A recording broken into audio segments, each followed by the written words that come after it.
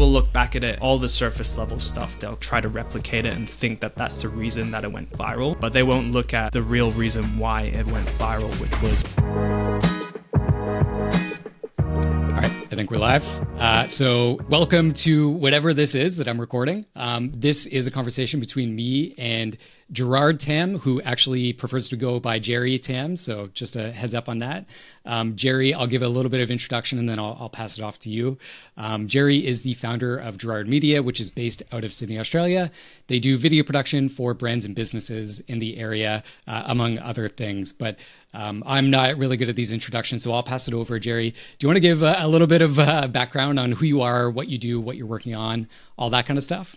Yeah, for sure. So yeah, like you said, I go by Gerry. I think it's easier to remember, and I can't live up to the name Gerard Butler sometimes because that's quite a man right there, but that's another story.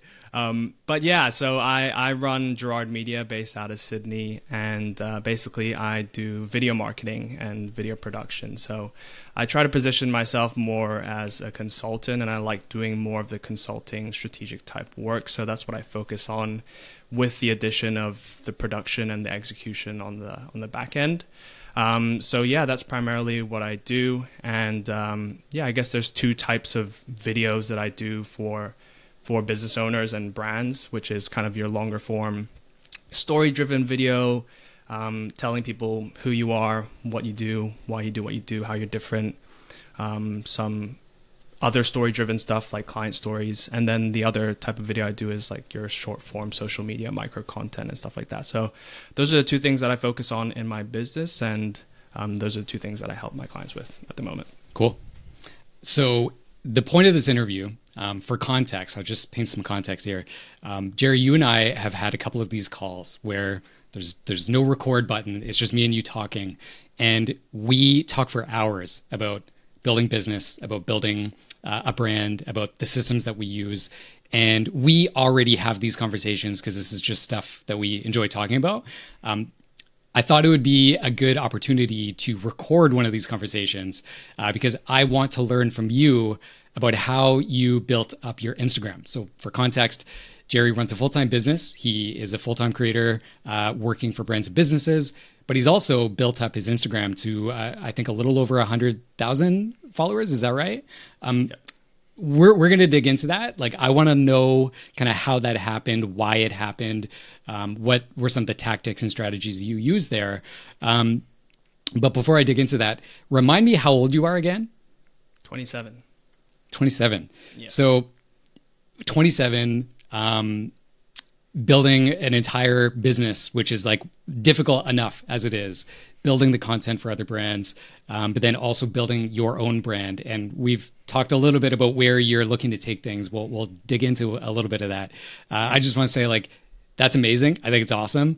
Yeah, I can't wait to learn from you about this stuff. So tell me a little bit firstly about your background. Give me kind of like the high level of what you did kind of before video production, what got you into it, and what that process looked like for you. Yeah, for sure. So my love for video kind of started on really early. And it started in Hong Kong when I would spend, all my weekends skateboarding with my friends. And a big part of the skate culture is filming stuff, right? It's this NBD culture, never been done culture. If you don't do it on camera, it's never been done. So I always would spend time on the weekends skating, hitting the streets with my friends, trying to capture our tricks with video. And yeah, none of us really wanted to hold the camera, right? We all wanted to be doing the tricks. So eventually it kind of fell on me to do the filming, and I just enjoyed being kind of a support system as well. And I eventually stopped skating myself, and I eventually became the filmer because I enjoyed creating the videos. I enjoyed capturing the moments, the adventures, running from security, capturing these crazy tricks down these, 10 stair rails and stuff like that. So I eventually became the filmer, and that's how I kind of fell in love with video. But I kind of put that to the side for a little while because, you go to college and you don't have time to do the stuff that you once loved, and you spend most of your time studying. So I went to college in Boston. I went to Northeastern University, and when you go to college, you kind of have an idea of what you want to do. My idea was marketing. I thought, I'm a creative person and I want to make money. So the perfect intersection there is doing a marketing degree.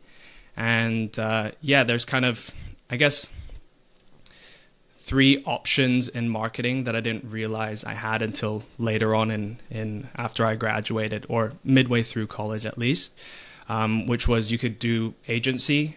So you could do agency side marketing, ad agency, things like that. You could do marketing in-house. So this could be for just general corporate, or you could do small business. And luckily for me, even though I feel like I didn't learn a lot of marketing in actual classrooms, I learned a lot of marketing through this program that my school had, which is the co-op program. So I'm sure there's other universities that have a co-op program. I don't know if you've heard of this concept. Yeah. But essentially, throughout my curriculum, our curriculum, anyone that's at Northeastern, they can opt to do 2 to 3 semesters of paid internships, like intensive, long-term, 6 months at a time internships. So that was really cool because it gave me an opportunity to actually be in the trenches of marketing and kind of test out what I liked. So yeah, my first internship, I did agency, which was cool. I learned a lot.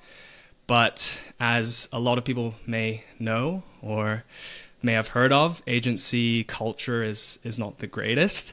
And I soon found out that the culture just wasn't right for me. It was a lot of like labeling.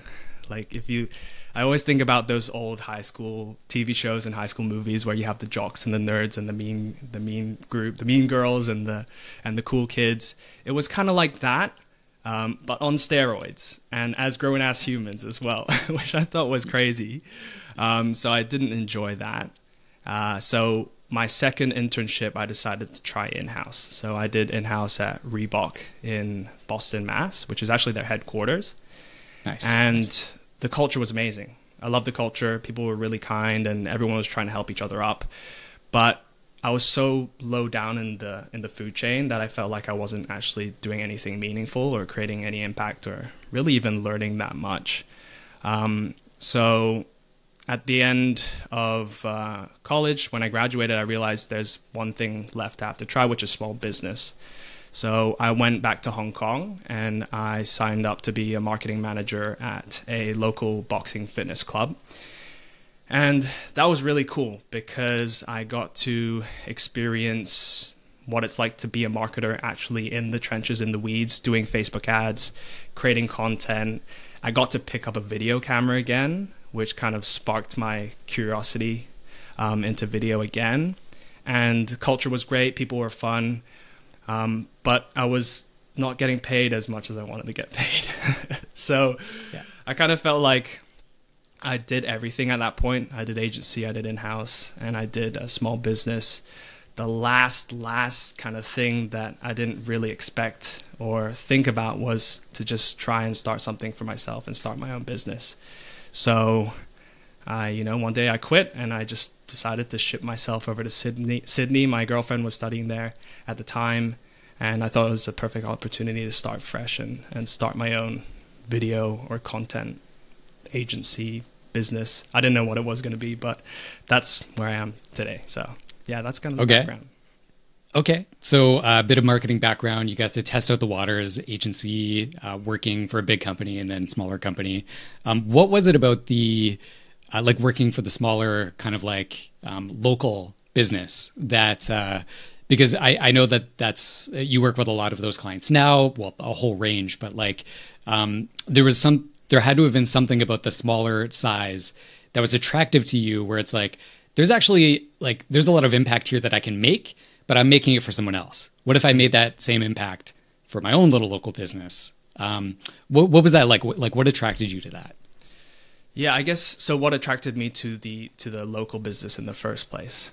Well, first it was the idea that was kind of the last option if I were to try marketing and test everything out was small business, because I did kind of the two other versions of becoming a marketer. So that was the initial interest. I'm a boxer. Like I'm not a professional boxer. I don't fight in the ring, but I like boxing as a hobby and staying fit and stuff like that. So it was just kind of a cool opportunity that came up when I joined a boxing gym in Hong Kong. And yeah, I thought, you know, they probably need help with their content. They probably need help with their marketing. And I just talked to the owner at the time because we're in the same vicinity. Like, he's there by the desk and I was there in the classes, and we kind of struck up a conversation, and it just started from there. But I guess, yeah, I just really wanted to be in the trenches, as I said, learning actual marketing tactic and technique, and not just thinking about the theoretical stuff that I learned, that I quote unquote learn in school. So that was kind of the main attraction for me, was the ability to actually be hands-on with the marketing that I was doing.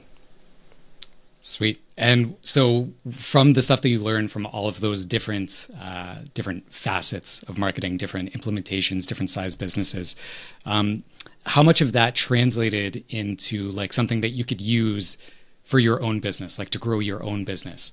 Is there any kind of key things that you learned at those steps where you're like, actually, I can take that and use that concept for me to grow that for me? Yeah. So it's actually funny. The first month, I think, that I started with them, I picked up the camera again, because at the time content was big. There was a lot of educational content being put out by, especially in the fitness space. And I was like, we're not doing any of this. We're going to fall behind. So I decided to pick up the camera and just do some tips, like some 5 tips to improve your jab, 5 tips to improve your boxing technique. And I remember literally the first video I created for them. It was one of those old ones where you have it was square 1 by 1, and then you have the text, the big bold text at the top, and then the captions at the bottom. So that old style of micro content, if you will. But I created that for the first video, and it kind of went semi-viral for the size of their audience, and they got a lot of DMs and got a lot of interest, which was really cool. So that was my first that was the first seed that planted in my head that content kind of works, especially video content, if it's done in a specific way. And so, yeah, I did a lot more of that, and we were able to grow our following steadily and bring in a little bit more business. But there was one thing specifically that I did for them. I did a Facebook ad campaign for one of their sister businesses. They were relaunching in a different location, and I was kind of spearheading that rebrand and relaunch. And for the first 3 months, we were running a Facebook ad campaign, which was just like a hero video that I did with the trainers, showing the personality, showing the experience of the boxing classes, and using some testimonials at the same time too. And this was me just like kind of throwing strategies together that I've heard of on the internet, not really going in with any specific proven strategy. And surprisingly, it did insanely well. So we ran the campaign, and it brought in, I think, I can't remember the exact numbers of impressions and stuff. It must have been like over 100,000 impressions in a couple of weeks. But a lot of impressions, a lot of interest, and we booked up our classes for the first 2 to 3 months of our relaunch. When before we had, I don't know, like 4 to 5 people per class. So that was pretty insane, and that was my first insight into how direct response worked. So that was really cool, and I've taken kind of all those skills, and I guess I took all those skills and ran with them into my own business. So I don't do much direct response anymore, but I guess the thought process behind how to create a successful ad and successful content kind of has stuck with me since then. Yeah. So I did a little bit of direct response marketing as well. And one of the things that I learned throughout that was we could take something that was like beautifully produced and like high spec, and we could throw money at that. But the thing that actually worked was if it looked a little bit more organic. And if it looked organic and if it had a good story to it, and then we put money behind that, those were the ads that like really took off. Pairing that also with like testimonials and stuff like that. And that is, it was such a fascinating learning for me because I thought like, okay, the higher spec ad is definitely going to win because more money, more time, more effort went into it. But then it starts to look almost like a movie trailer rather than like something that is attainable for someone to actually go do and be a part of. But it's really cool that you were able to take that skill, all those learnings, and then transfer that into your own business, which, as you know, when you do that, you now get control over the clients, you get control over the revenue, the income coming in, and you can kind of lead that to where you want that to go. This is one thing, like if I've learned like one big thing from taking my experience in marketing and these other areas and bringing them to what I'm doing today, is that if you know a little bit, like for a big client, and you apply that little bit to what you are doing, you go so much further. Yeah. If you just have like a little, like 10% of the skills over here is like almost like 100% of the skills over here. So, I tell my friends that are like still in marketing and in their careers all the time, I'm like, you would crush it on your own. Like you could make a business almost out of anything. If you just took those skills that you're using to grow this big chain and use it for your own little thing, you would dominate. But I think it's hard for people to make that connection sometimes. So yeah. Same for me, man. Like my sister is actually in branding in corporate, so she's working for a branding firm. And sometimes I talk to her, I'm like, man, you would make a killing if you just went out on your own and you did this for yourself, for other businesses. But some people love their job, some people love where they're at right now, and they're happy with where they're at. So I'm not gonna project my ideas of what could be better on them. So but I agree 100%. Yeah, totally agree. Okay, so I can talk to you all day about how you grew the video business. We've talked about this before, and I think it's super impressive what you've been able to do. The thing that I want to focus on this call is more around the personal brand of what you've built. So let's just kind of talk about the results real quick. So I already alluded 100,000 Instagram followers, which is just like, that's mind blowing to me when I visualize how many people that is. But the important thing to talk about in the results is also you don't have like hundreds or thousands of videos that you put out. You have like a concentrated effort in the videos. So you were able to reach that 100,000 in kind of record time from what I've seen, and record like effort going into it, not in like Herculean effort. I mean like record as in like very high ROI for each video that you put out, had a significant impact on the growth of your Instagram page. So 100,000 followers. How long did that take you? I want to preface this by saying like, well, I've had an Instagram for like 8 years. That's not what I mean. I mean, like from the minute that you decided I'm going to take this seriously to hitting 100K, how long was that? Yeah, I mean, that's a funny thing because I was thinking about this the other day, because when I did the post about my 100K, it did come off as an overnight success because I literally grew from 4 to 100K in a month, in 30 days, when I look back at it.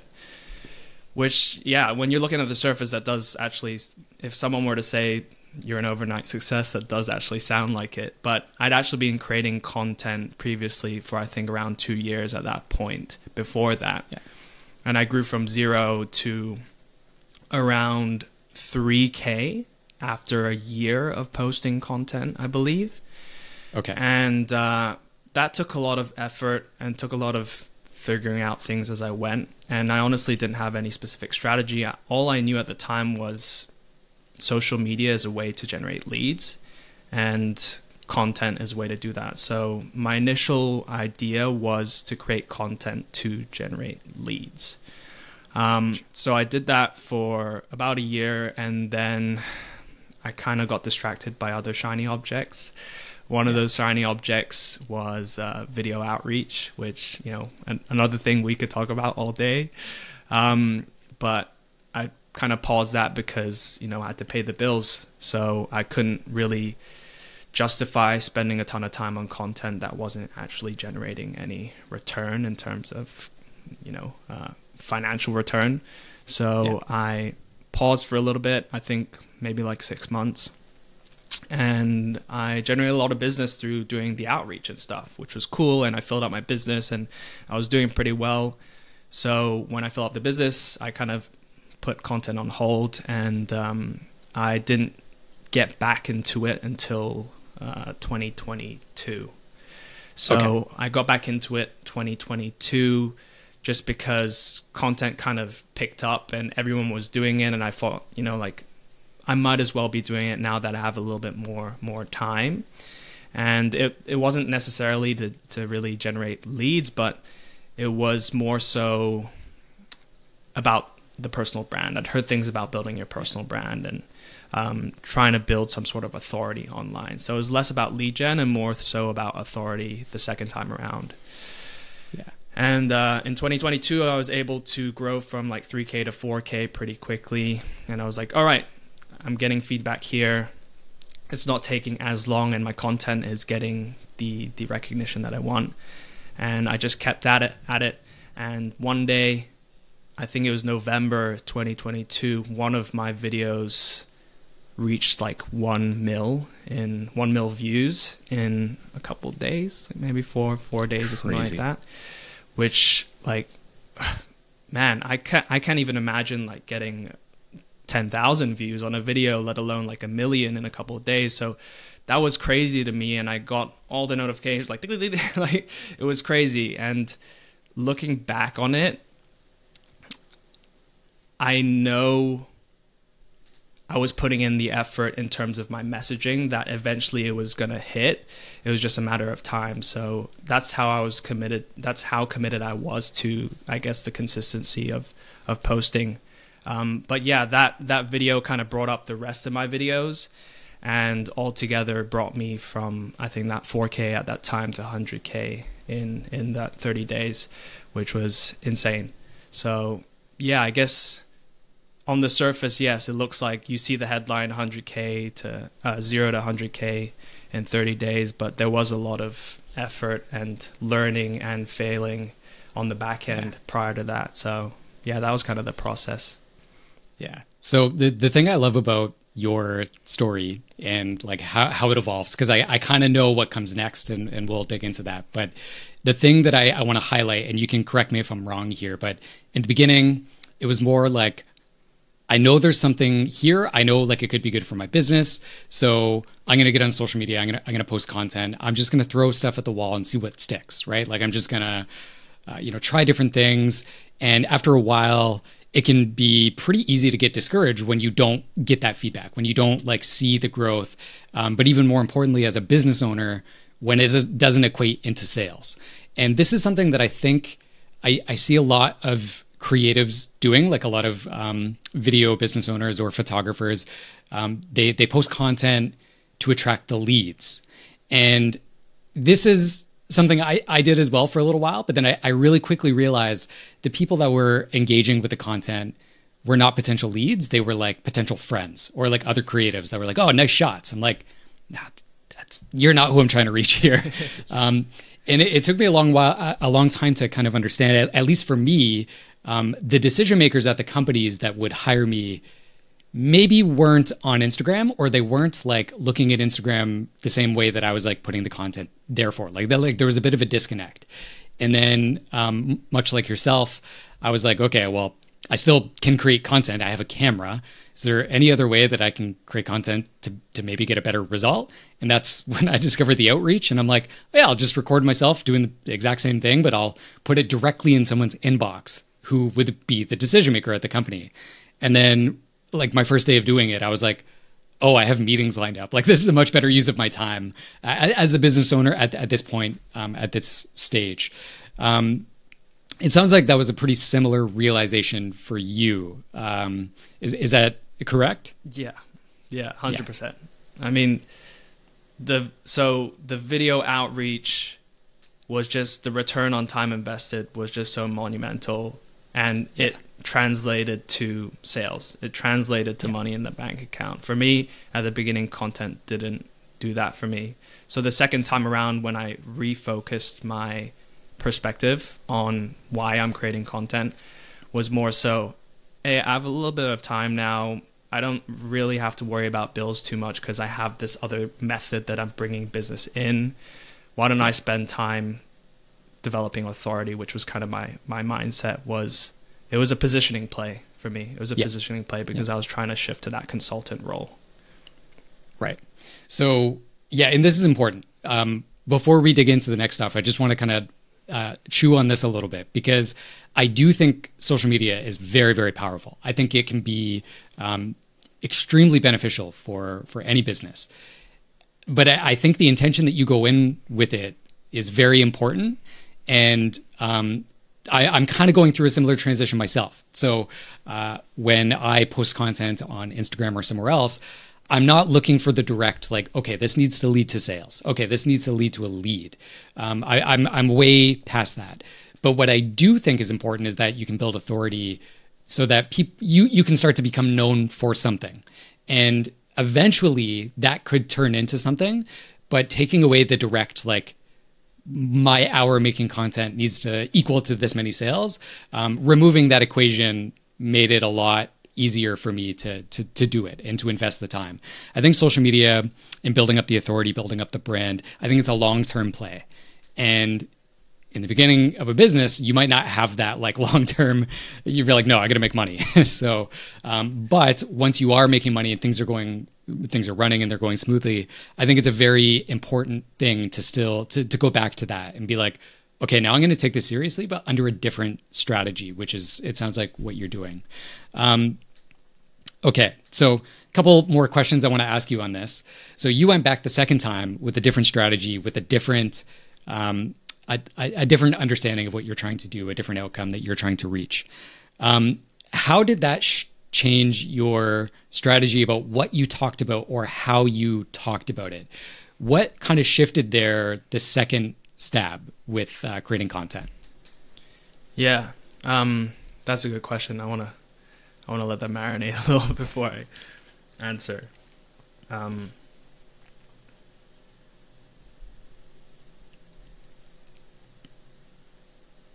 So yeah, as you said, the first time around, my end goal was lead gen.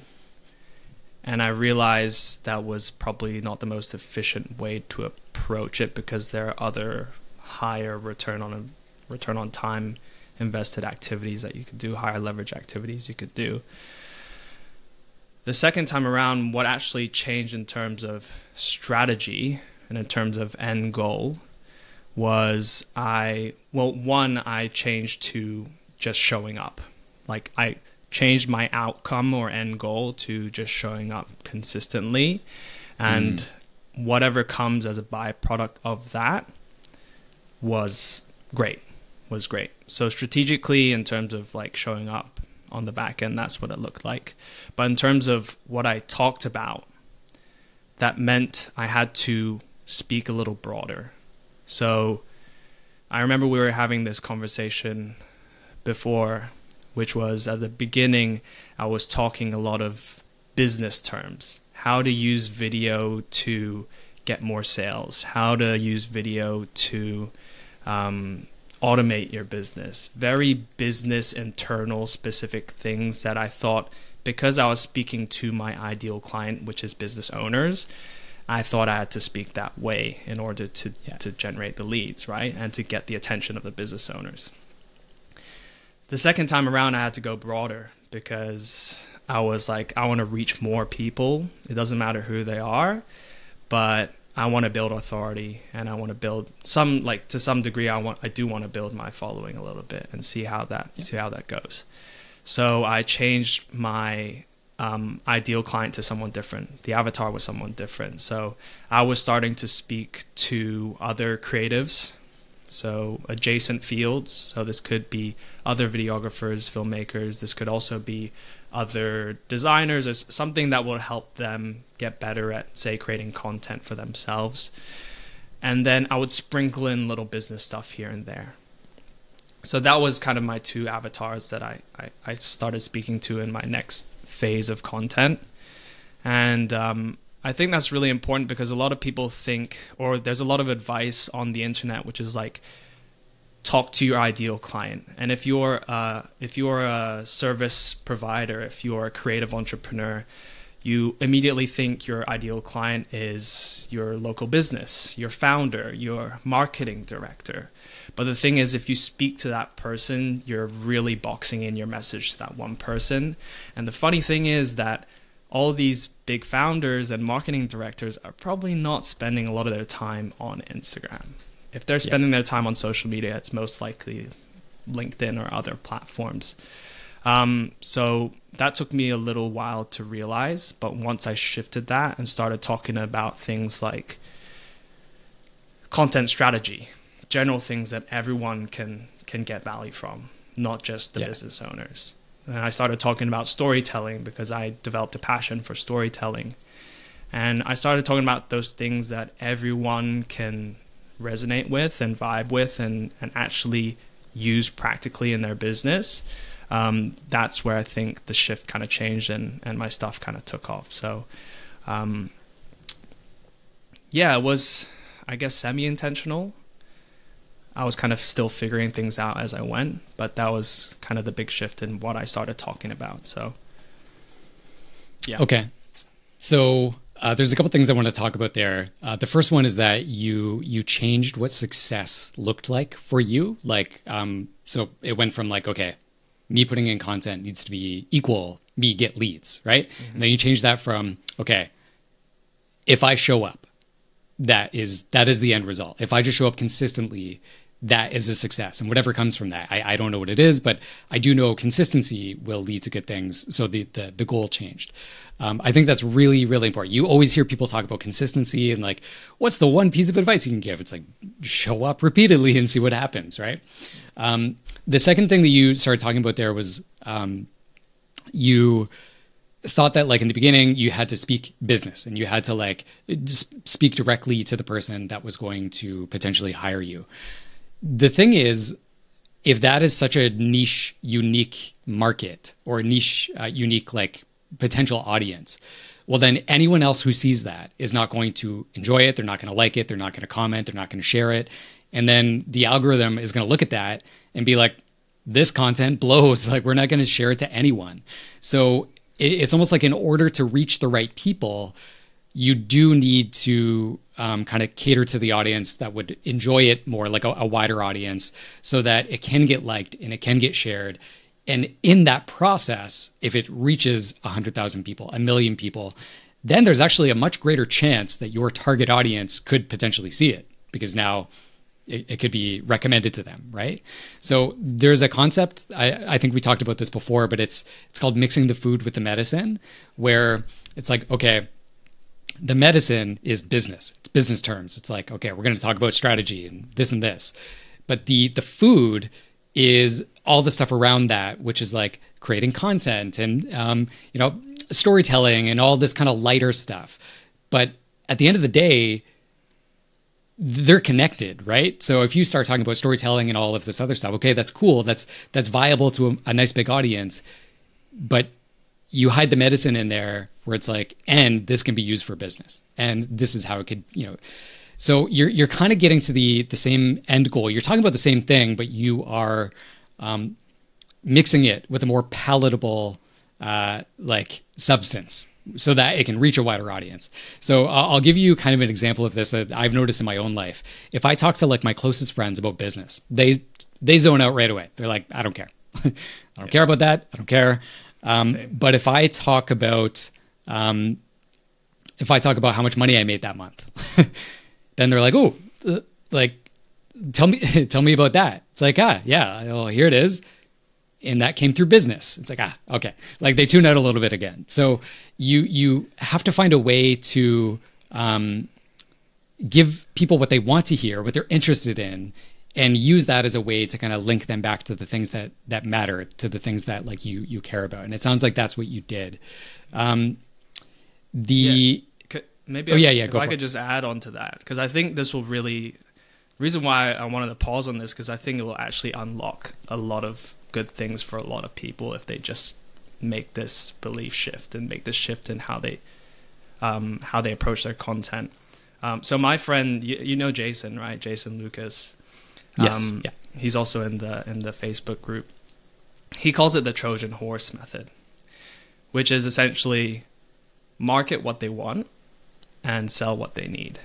So how that looks like in practice is if you are a creative entrepreneur and you're selling some sort of service-based business on the back end, say you're a designer, you would, instead of putting out content about what you want to sell people, like your design packages and what design can do for business, you would market what design means as a whole. You would market how people in general can benefit from design. So you'd speak much more broad because you're speaking to what people actually want, which is maybe they do just want a nice logo, but you know that on the back end, that's not what they need. So it's kind of like, this is probably a poor example and designers will definitely come at me for this, but it's the first one that popped in my mind because I've heard it so many times. But like, talk about logos, talking about having a really killer logo and what goes into a really killer logo and all those little motifs and little special things that, oh, look closer,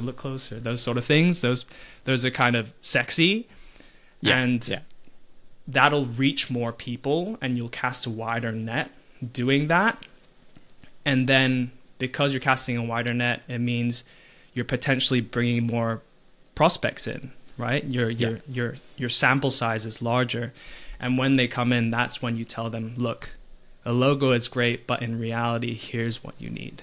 You need a brand identity. You need a brand story. You need brand messaging, positioning, better positioning, all those things on the back end. So I love that concept because it just, I think if people just took that strategy alone for their content, market what they want, and then sell what they need, they would get a lot more results that they're looking for, I guess.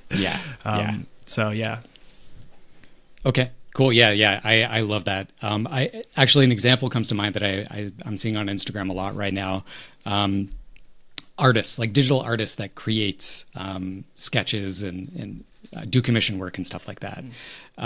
There was one artist that I follow. I don't remember their handle. I'll have to look it up and put it in the notes. But they started by, making like awkward videos of them being like, I do commission art and hire me and this is the package and everything like that. And then they transitioned to just setting up their iPhone and then recording them sketching and like kind of talking through why they sketch and what tools they use and like all of this other stuff that they were not asking people to buy at all. They were just showing the process and showing what goes into it and kind of educating. And it was done in a way where it was unique. Like people were very interested in it and they're like, this looks cool. This looks awesome. And through that got a lot more engagement. So it got shown to a lot more people. And as such, people would be like, oh, actually, I really like that art. Like, I want to contract that person. So by moving away from selling and just focusing on delivering value, they were able to sell significantly more. And that they were like, oh, I understand now. I get it now. Nobody wants to be sold to. You don't want to go on Instagram and hear someone pitching to you of like, this is why you need to hire me. Yeah. Like, lead with value and give people what, they're going to Instagram for. And then you can, like the Trojan horse, I think is a really good analogy for this. I really like that. Yeah. Yeah, it's a good one. And I think if you look at any of the successful people online right now, like you look at people like Justin Welsh, for example, who I know we both admire quite a bit, or Dan Coe, or Dakota Robertson, these guys that are absolutely making a killing or just killing it on social media. They're not talking about, hey, this is my so I know Dakota's a ghostwriter, right, for I think Twitter and stuff like that. He's not talking about online, hey, you should check out my ghostwriting packages. Here's what I do in my business, and here's all the testimonials we have. I mean, it's a part of it, but he's speaking to high level stuff that everyone can relate to. Like, what's it like how can you be more productive as a human being and things like that. So he's writing about things that people want, the general public want. And as a byproduct of that, he's getting interest on the back end for his ghostwriting services because he's already developed the authority by reaching a wider audience. So yeah, it's quite powerful, I think, at least for me it was. Yeah. Okay, cool. So now I want to move into a little bit more tactical stuff. So at some point, you're throwing stuff at the wall. You're seeing what sticks, right? And then you start to move the strategy a little bit and you're like, okay, wait, I think if I reach, kind of target a bigger audience and speak more broadly and just give value in that way, I think that's a better way to go. So you kind of figured that out. You course corrected. And eventually you hit on a video that just went bonkers, just went nuts.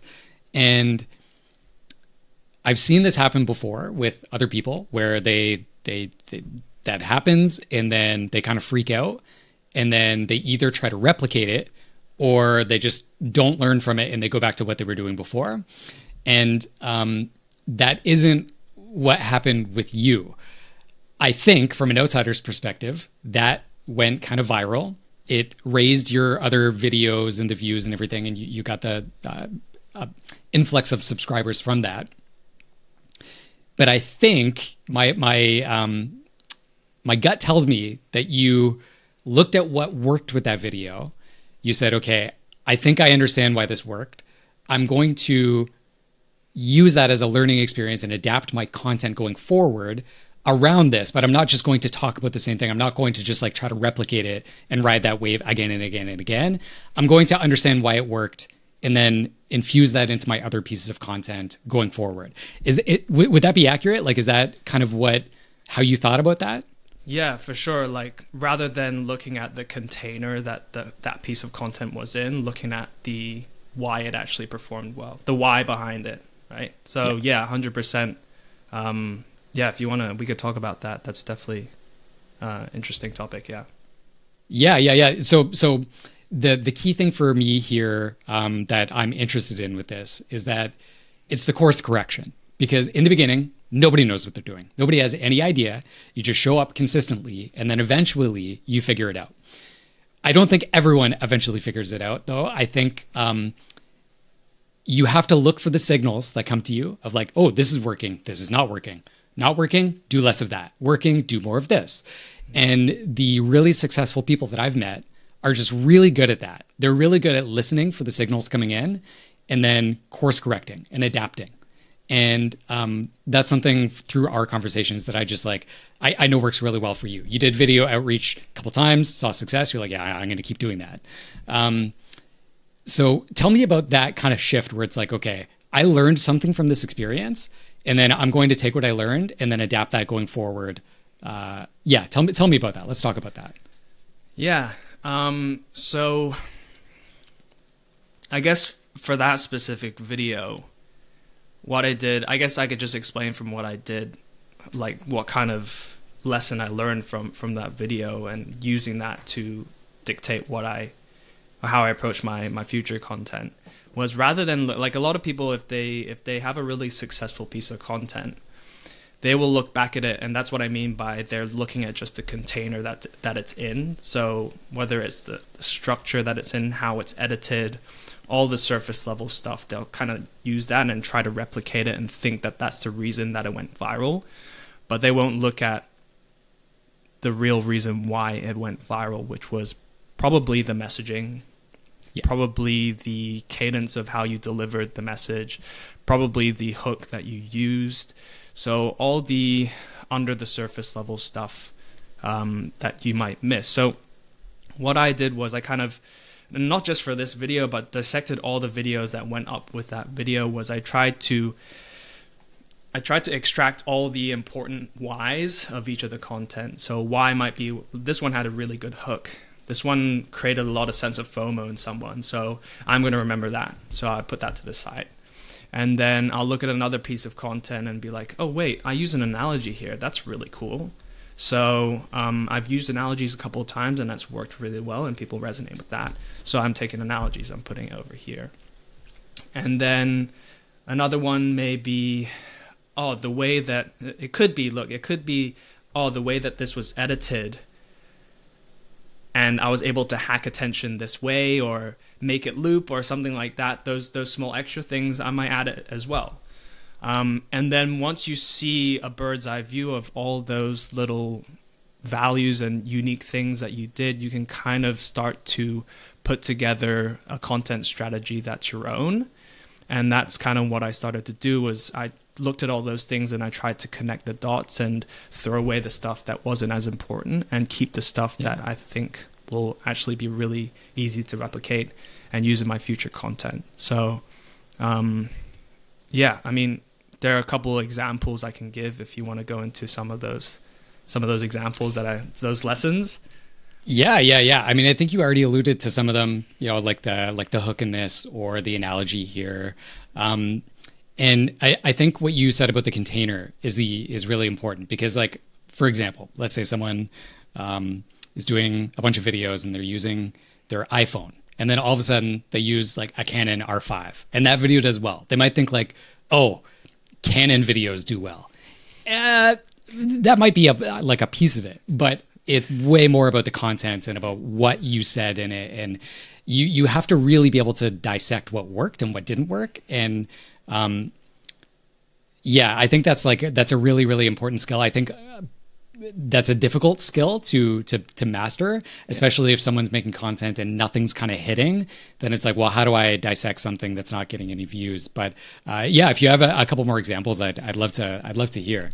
Yeah, so I'd just be like, I could just go into some of the concepts and the big takeaways that I'll probably be creating content about this as well in the coming month.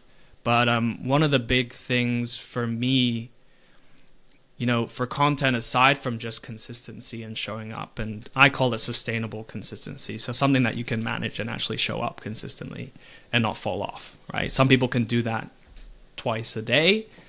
Other people like me can do that 2 to 3 times a week, and that works for me, but that allows me to show up sustainably. So aside from consistency, there was this big idea that I took away from all that content was making content so good people can't believe it's free. And that's kind of a nuanced thing. Like, it's not really, someone might read that or hear that the first time and think I have to give away all my secrets for free, but that's not what it's saying. I'm saying make content so good people can't believe it's free. So what that could mean is, for example, there's a lot of advice given online, right? This is another piece of advice given online, or a tip that you see online. And you might hear the same thing over and over and over again, and you never really understand it, right? This lesson that everyone talks about. If you're able to take that lesson, that cliche lesson that everyone teaches online, and teach it in a way and deliver in a way that finally gives an aha moment for someone, a eureka moment for someone, and lights that light bulb in their head and makes them think, now I finally get it. Now I finally get it. That's what I mean by making content so good people can't believe it's free. Because now you're, rather than just giving any old tip, you're actually inspiring someone to execute and implement that tip and use it to their advantage. So that's one of them. Like the eureka effect, I call it, is you need to have that aha moment in your content for people to want to share it, for them to want to comment and engage. And yeah, that was one of the big ones that I kind of took away from that period of all my videos kind of going up. So okay, I love that. Do you have another one that's so I think what I'm hearing here, correct me if I'm wrong, but like you would learn these little micro lessons of like, okay, that is something that I can use, which is good. So then you can then pull that out of your toolbox the next time you create content. It's like, okay, I want to make a eureka moment. So that is something that I can pull up. But I know there's more of those, right? Where you're like, okay, another time I learned this, and now I'm going to take note of that. I'm going to, what you're doing is you're kind of developing your framework or your toolbox that you can then refer to, so that in the future, when you create content, you're not starting from scratch. You're starting from like, you're pulling tools out of the toolbox and be like, I'm going to use this, this, and this with this subject. And then I think it'll do well. Is that kind of like what we're breaking down right now? Yeah, 100%. Those micro lessons, yeah, for sure. So I guess another one which I'll take straight from that video that went viral. So if anyone wants to check it out, the video that went viral is called Video Hooks That No One Is Talking About. And it was a 3-part series. So that was part 1. That was the first video. And I talked about pattern interrupts, which is just introducing something in your video at the beginning in those first 1 or 3 seconds that stops someone in their tracks, that stops someone from scrolling. This could be a visual effect like a transition. It could be a big text animation. It could be something weird, or it could be just some sort of movement, you know, that'll kind of stop them doing this because they see something different is happening. So that was the actual video. And I guess a big micro lesson, which a lot of people will love, is this idea of using fear of missing out in the hook. So my hook for that video was video hooks that no one is talking about. And I don't know where I learned this, or, you know, I probably stole it from someone somewhere. I probably remixed it from a bunch of different creators. But when I said that to myself, I was like, damn, if I saw a piece of content like that, I would not resist to click on it, right? So it's this idea of introducing FOMO, fear of missing out in your hooks. So that's a big one, is like, think of the power words that you can use to introduce that in your hook, rather than just saying, here's 3 tips to create good hooks, right? It's going from here's 3 tips for good hooks to here's a video hook that no one's talking about, or you've probably never heard before. So those are kind of examples of introducing FOMO. So I'm gonna break this apart a little bit, because this kind of goes into another topic that I don't think a lot of people really shine the light on. So these things that you're talking about, the eureka moment, you know, the video hooks, the FOMO, everything like that, these are a kind of like almost like wrappers for the same message, right? So like, you're like, I have a message, I want to get it out there. I say it just like kind of like point blank, and then it goes nowhere. So then you're just like, okay, I'm going to wrap it differently. It's the same message, but I'm going to use different tools or different strategies to get that message out there so that people will listen to it. And I think sometimes people hear these and they're like, I don't like that person's hacking my attention. And they look at it as like, that's like, it's almost like YouTubers with the mouth open pointing, right? So I think there's a certain level where it's like, don't do that. But there is a certain level where you can't deny that like some of this stuff really works, and it works because it plays on the human psyche, and you can use these things for bad, or you can use it for good. So you can use it to, you know, like the media does this all the time, and they like, oh, you won't believe this story that's gonna shake the world. So there's ways that you can do it where there's maybe not like a positive outcome, and there's ways that you can do it where the outcome is that you get to educate someone on something that could be useful for them, and you could use it for positive. You can use it for good. How do you feel about this stuff? Like when you figure out something that works and you're like, oh, damn, that was effective. Do you wrestle with like, how do you think about this stuff? Do you think about this stuff? Is this something that you... Yeah. There's a kind of ethical dilemma, right? Like with using some of these things, and I definitely feel it. I think for me to break through that, there's kind of 2 things. The first one is understanding that attention is the currency of today, and just accepting it. Like, that is what it is. I think Alex Hormozy talks about this all the time. Like back in the old days, oil was the currency, right? And now today, attention is the new oil. So we have to treat it that way. So I think for a lot of people, like getting over that uncomfortability of being someone who understands how to capture and maneuver attention is going to be really important. If you can detach from the kind of, I know it can sometimes feel gross, it can sometimes feel uncomfortable, but detaching from that has allowed me to share the message that I want to share. It's kind of the same thing. Market what they want, sell what they need. On a micro level, it's almost like hook what they want and then explain what they need in the piece of content.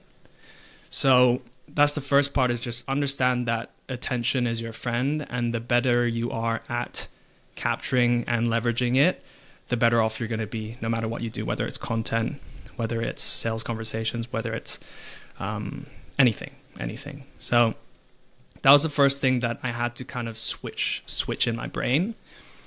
And I guess the second thing is you better back it up. Like, if you're going to do something so ballsy as to say, here's a couple things that no one is talking about, or here's a couple things that you've never heard before, the value that you follow up with, the lesson that you follow up with has to over deliver. So yeah, that's another thing, is like, if you're going to bring attention to something, you better have a badass lesson, a killer lesson to go with it.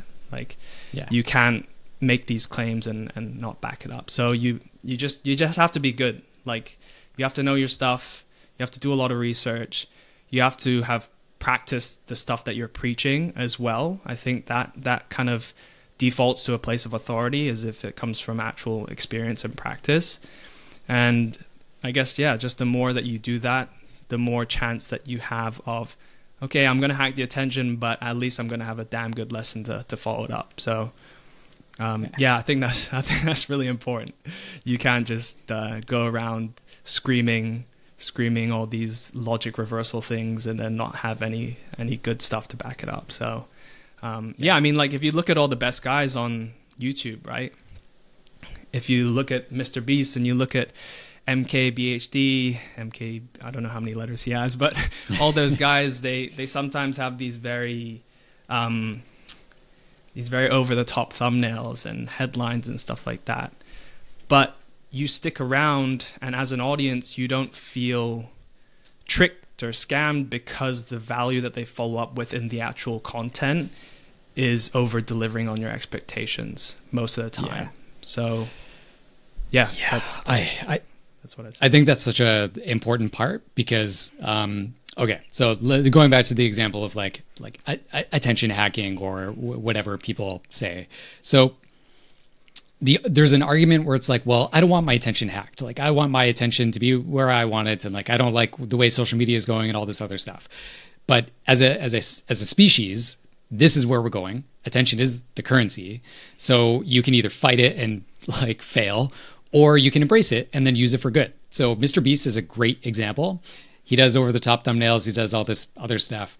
He gives away so much money. He takes virtually nothing for himself, and he makes this crazy amount of money, and he turns around and invests it right back into his team, into the content, into just giving money away to people and changing people's lives.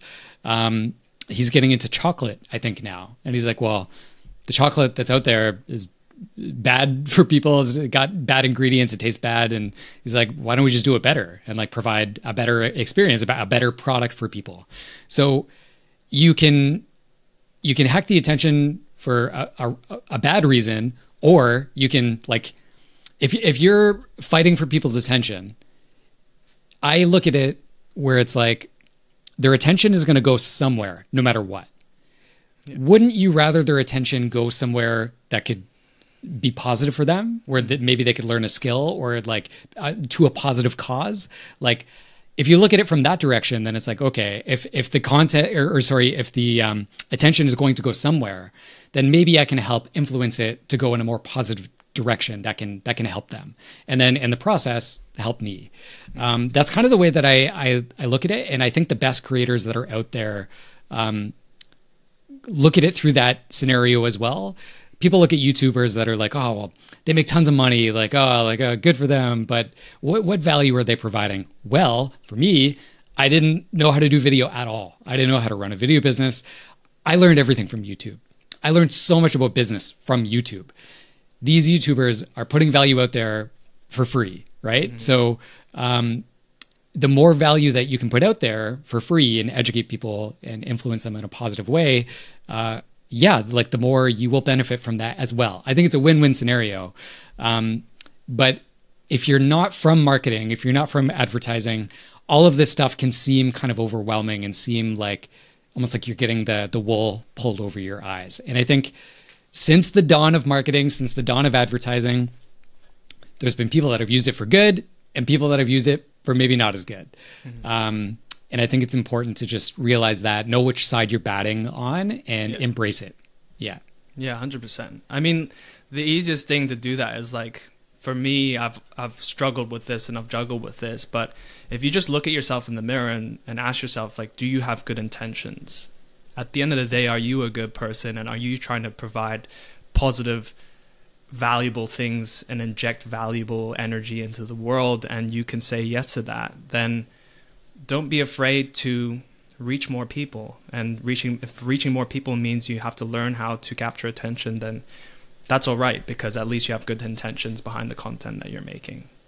So yeah, 100%. I mean, like, I'll say, for example, like, dude, one of the things that kind of comes to mind for you is when you posted that video outreach method.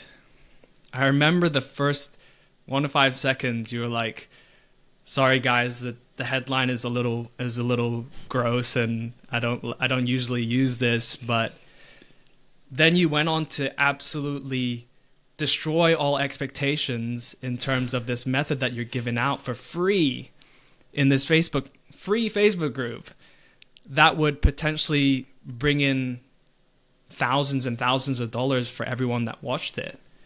Like, that's a perfect example of, look, you don't have to feel bad about that headline. Like, Justin, like, I remember, what was it? Like, how to get unlimited clients, it was this is how I get unlimited clients for my video business. And what's funny is, like, I remember I recorded the video and it was like done. And then I was like, okay, I gotta make some kind of intro.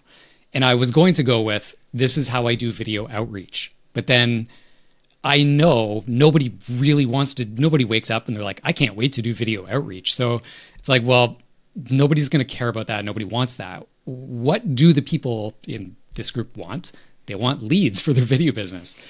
And this is literally how, in the beginning, I got like all the customers that worked with me, all of our clients, was through video outreach, basically.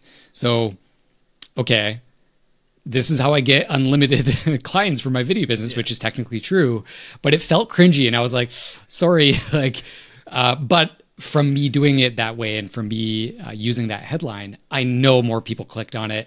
They watched it almost to be like, nah, I'm not going to like this. And then they watched it and they're like, okay, this is actually valuable. Yeah. So there was like an intention there, but the inner part of me was juggling with like, do I use it for this? Is this? Yeah. It's a kind of a weird thing. But the thing is, like, you could have gone extreme on that hook. Like, you could have gone extreme on all levels with the thumbnail and the headline, and using extreme FOMO, or even using just like sometimes I use like logic reversal stuff, which is just going against intuition with your headline, and using all these things to hack attention. But the actual content would have still over delivered on the value that you're promising, which is, I think, the key point of that is, even though you felt uncomfortable with using this psychological hack to grab attention, the fact that you over delivered on the value and you gave people something so valuable away for free that would help so many people in their businesses generate leads and put food on the table, I think is, I mean, one, a testament to the type of person you are and the type of person you see when you look in the mirror, and a testament to the amount of value and knowledge that you just have as a person. So yeah, I think that was a perfect example. Yeah. What's really interesting about that is, like, when I posted that video, I literally expected nothing to come from that. Like, I expected maybe 1 or 2 people to watch it and be like, cool. But like when I figured that out for my business, it was like it was a game changer for me. So I was like, okay, I'll share this. I know that like over $100,000 has been generated from people using that, like trying that. Yeah. And for those who don't have context into what this video is, it's literally just me being like, this is how I set up my camera, record a Loom video, reach out to brands that have never heard of me, and introduce myself. Like, this is my system for how I do that. And that was such a, at that point in time in my business, that strategy was such like a, there was nothing special about that for me. It was just like something I did. It's like, this is just something I do once a week. But then people watching, they're like, damn, I wouldn't have thought of that. Like that's really valuable for me. And this is a part of the reason that I want to talk to people about their systems, about their frameworks, because the way that you think about content creation is maybe just like a thing that's natural to you now, using these little things, using these hooks and these different ways to like verbalize your content, but it's not obvious to other people. And I think the best frameworks are the ones that are like so ingrained in us that we don't think it's special, that we don't think people really care about it. But those are the things that are like impressive, because it's like, it's so internalized that it's basically like science to you now. It's like fact. Yeah. And that's the stuff that's like super interesting to me. Yeah. So, okay. I want to talk about your frameworks specifically. I want to get to that. I realize we've been talking for an hour. You and I could talk about strategy stuff for like ever. I want to talk about some of the frameworks that you have developed that I've seen, and we've chatted about this. The first one is around your Notion kind of content database that you've built. So I'm kind of spilling the beans here a little bit, but when you and I talked before, you described to me a database that you built in Notion, which has different categories for like, okay, this piece of content is going to talk about this. I'm going to use this, and this is where it's going to go, et cetera, et cetera. And you explained it so matter of factly, where it's like, oh yeah, I just like pull it into this. And I was like, what headers do you have on that? Like how is that formatted? I was really curious. And you were telling me, I'm like, I think I've developed mine to be almost like exactly the same, like very similar. Yeah. And you develop that not to share it with people. You develop that because that is how your brain works, and seeing it laid out this way and organizing it makes it easier for you. So talk to me a little bit about that, that Notion database, how, like why you built it, how you built it, and how it helped you create better content over time. Yeah. Yeah, man. I mean, we're very similar, I feel like, in the way that we think about process. Like, I think for both of us, we can both say that process is power, right? Like, we can't do the things that we do if we didn't have systemized processes and these sort of database and internal things to manage our business. So yeah, by default, it was just one of those things that I built out of pure necessity, because when you're making content, it can be an absolute mess. It can be a slaughterhouse, you know, like, or you can develop processes and databases and things to help you manage the madness, I guess. So for me, the madness was in, when I first started creating content, the madness was in generating ideas. I think that's a tough spot for a lot of people. Yes. And creating a system to where you take those idea dumps and you spit out these gems of end content pieces, essentially. So what I did was I needed a place to upload all my ideas off my brain. And that just so happened to be at the time Notion, which is the software I use. I think it's the software you use. It's the software a lot of people use. And I just needed to put it somewhere, right? So I created this idea dump, but then I looked at that idea dump and I was like, oh my God, this is horrible. This is even worse than in my brain. Actually, no, it's on paper, so it's better off than in my brain. But it just looked like an absolute mess. So I needed to systemize my processing into, okay, which of these ideas do I actually like and do I think I can riff on and develop further? So then I created a tab for that. I was like, all right, these are going to be the pieces that I actually follow through on. So I created a plan tab, and I started moving things over to the plan tab. And then I basically used the plan tab to script those ideas out and develop them further into actual content pieces. And then I developed, what's the next stage? This is, I got to film the content. So I created a film tab, and it just went on and on and on. And I created this pipeline, essentially, this content pipeline, which started from idea dump to ready to be posted, and proud of that piece of content. So it was just, out of pure necessity that I needed to create that. And it just so happens that it looks pretty and it's in Notion. So Yeah. That's the process. The thing I love about this is like, this is a prime example of something that you've built that's just kind of like, I just like move these tabs around and put this here. And it's so like nonchalant the way you're like, I just, but that is kind of like that's a peek into the inner workings of how you work and how you function. So in order to build like a computer, there's so many little systems that need to go into that computer, little microchips and little processes that need to work together. You can't just have a computer without these little individual pieces. And once these little individual pieces are built, you don't have to think about that piece again. It just works. And then it gets integrated into your life and into your process. So over time, you develop this template. And even now, I think you're underselling it a little bit. Like, I know that when you have an idea, you put it into this.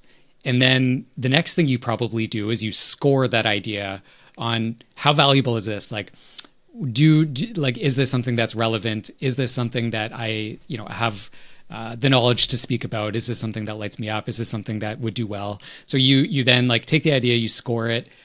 And in that instant, you can basically be like, yes or no to that. And if it's a yes, it's like, okay, then I'll go to the next step. Mm-hmm. And then from there, you take it a step further. And I know you integrate some of these other frameworks that you talked about, like the video hooks and the FOMO, where it's like, okay, I'm going to approach it from this lens. I'm going to take this angle on it. And at the end of the process, you're able to take this fuzzy thing. I think so many people have these ideas, but they don't know how to turn this into a final product. Mm-hmm. So over time, you've learned how to like take these fuzzy ideas, integrate them and turn them into a final product. And now the content creation piece is just a system that you follow. And it's still maybe a little bit difficult. There's still like, you got to set the cameras up and everything else, but you don't have to think from the very beginning every single time. I gotta post a video. What should I post? Okay, maybe this, I don't know. Like, you have a system. You can score the ideas, you can plan it, execute it, and get it out there with very high certainty that it's going to do a certain amount or it's going to do a certain thing.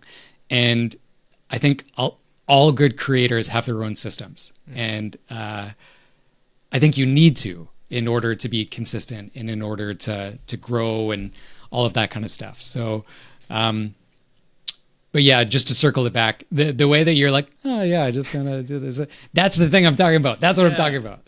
I mean, because like, I guess this is going to sound really douchey, but I guess when you get to a certain point in your business and career, there's other things that I guess excite you versus the internal processes that you've just set up because you had to. So it's like, I'm excited about like these things, like figuring out these little micro lessons in my content and the eureka moment and what's the next piece of viral thing that I can create or idea that I can inject into the world. So when you look at your little database in Notion, you're just like, it's just the thing that's there. But it, like, you cannot, I guess what we're saying here is you cannot ignore that. Like, that's just as important as that next viral video or viral script that you create, because everyone's trying to perfect their content, right? But you can't get perfection without process. So it's like staring at a blank page of paper and trying to come up with a content idea, or trying to write a book with a blank page of paper versus having a whiteboard with sticky notes and pens and colorful pens and stuff. And I mean, like, that's just for me. Like, I'm a more visual person. It might be something different for others, but that's how I visualize it. So yeah, same. Process, man. Okay. So, let's talk a little bit about like if someone wanted to be Gerry, if someone wanted to kind of have some of the same results, if you could kind of talk to some of the most important skills that have helped you to get to that end result of like over 100,000, what would some of those skills or qualities be? Like what does someone need to learn in order to kind of take things to that level? Oh, yeah.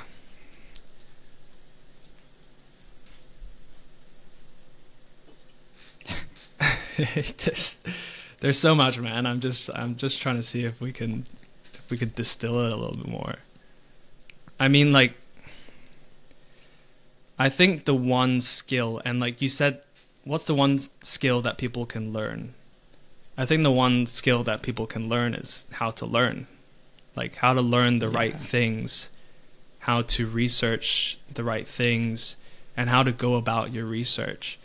Because no one posturing on the internet entirely knows what they're doing at any one moment. I mean, like for me, for sure, it looks like with the number that I know exactly what I'm doing, but half the time I'm just finding ideas that I resonate with and vibe with and remixing it and coming up with my own opinions and flipping the script and playing devil's advocate on some other piece of content that I saw. So really it's just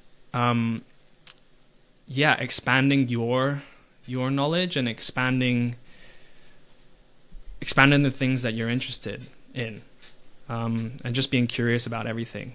So I think that's the first part, is just learn more cool stuff. Because if you don't know how to, I mean, part of it is implementation and execution for sure, but learning about cool stuff will make you passionate about the cool stuff, and it'll be much easier to teach cool stuff. So for me, that was storytelling. Like if you asked me what level of storyteller I am, I'd still consider myself an infant, because I know so many other people that are just levels above, that know so many more frameworks, that know so many more little techniques, and know so many more, watch so many more video essays and broken down cinema and stuff like that. And I'm just this dude trying to practice it every day and trying to learn new techniques and trying to use it in my own content. And I wouldn't say I'm particularly good at it, but at least I've started learning about it, and I continue to want to progress in it. And I think that's the most important thing. And it is relevant today, which is a bonus. So that's what I mean by just learn cool stuff, right? Like, learn cool stuff and you'll be able to teach cool stuff, and people like cool stuff. All right. I like that. I mean, I think the fundamental skill of how to Google and learn and continue doing that just to infinity, I think that should be definitely taught in schools. Like, just be curious and just keep going. And I think a lot of the best creators that are out there didn't get into it because they're like, I want to make $1 million. They get into it because they're like, I'm very interested in this thing, so I'm just going to do it. Like, you have to have that kind of core level interest in something to push through these inhumane levels of challenge and frustration that come from building anything. So, and then the second one you said was storytelling. And I love that. You and I have talked about storytelling a lot. I'll save this next question for the end about like some resources or examples that people could lean into, or books that they can read. But okay, I will push back a tiny bit on the skills. You also need to know how to film yourself in order to, I mean, you could maybe, you need to know how to do that. You need to know how to edit in certain ways. I've seen a lot of people grow very big without using good cameras like the ones that we're maybe using right now, just using their iPhone. And then editing has come such a long way. There's so many like apps on the phone that you can use to add captions now and stuff like that. Mm-hmm. If you could maybe talk to you from 4 years ago and be like, hey man, I only got 5 minutes to talk to you. You're gonna grow to like 100,000 on Instagram, and like these are the skills you need to lean into to do that. would you say like editing is more important than the filming, or like where would you rank like filming, editing, storytelling, content, ideas? Like what would that breakdown look like for you? Yeah, so I would put messaging at the top. Okay. Messaging, like I guess aside from learning and obviously applying, like we could learn a lot, but you got to apply and practice it, is messaging. So like being able to simplify complex concepts into, you know, little valuable micro lessons that people can take away and implement themselves. So that's just specifically for content. I think messaging as a whole is extremely important, and I know it's kind of a buzzword and a fuzzy word as well. But when you get into the thick of understanding messaging and brand messaging, it can get really, really fun. So yeah, aside from that, I would say like, yeah, editing is pretty damn important, because editing kind of goes hand in hand with messaging, because editing helps you. Most people think editing is just slapping on transitions and color grades and captions, but it's a lot more than that. If you want to be a good editor, and I've seen some of the best editors in the world, like if you just Google YouTube and you look at people like Hayden Hillier-Smith, I don't know if you follow him, but he was Logan Paul's editor. I think he did some Mr. Beast videos too. But he's not just an editor. He calls himself an editor, but really what he is a masterful storyteller. And if you can edit videos with understanding of story structure, understanding of cadence of delivery, like when to add like a half beat somewhere when someone's in mid dialogue, when to pause music to create more impact, like these are the things that I think, especially in the age of content, are going to differentiate people if you're creating video content. So Totally. First, get your message right, have something valuable to say, but then how you edit it has to match up with that in the way that it's going to impact people. Like just slapping on emojis and Alex Hormozy captions and transitions is not going to do you much if you don't know how to edit with story and cadence and pacing. So editing after that. And then I would say filming. Like, I think it's important, especially because everyone has a 4K camera in their pocket now. So the ability to show up on social media looking a little bit more professional, looking a little bit more put together than most people is going to be, I would say, overall an advantage. Some people might debate me on that. But then filming after, I would say. Yeah. So. I think that the way that you structured that, like in the importance, I think is spot on. I completely agree with that. You could shoot the best looking videos in the world, but if there's no message behind it, then no one's going to watch for more than 5 seconds. They're like, what am I looking at? 4K video background? I don't have time for this shit. And the editing, I think, is super important. Like I've seen creators who start by filming themselves and editing themselves, and then they outsource the editing to someone else. It's the exact same content, it's the exact same video, but the package that it comes in hits very differently. So I think those are definitely the skills to focus on. Okay, I'm gonna move on. So the next one is tools and equipment. I want you to give me just like a speed round of like the tools that you use for Instagram specifically. So whether this is like video editing or the camera that you use, I want to talk specifically about what you use. And then I want to bring that back and be like, okay, if you could only use some of this stuff, like if you had to sacrifice some of this stuff, what would that look like? And what would like your 80-20 tools be? So first speed round, what do you use to shoot, edit, lights, all that stuff? Just top of your head. Oh, like hardware.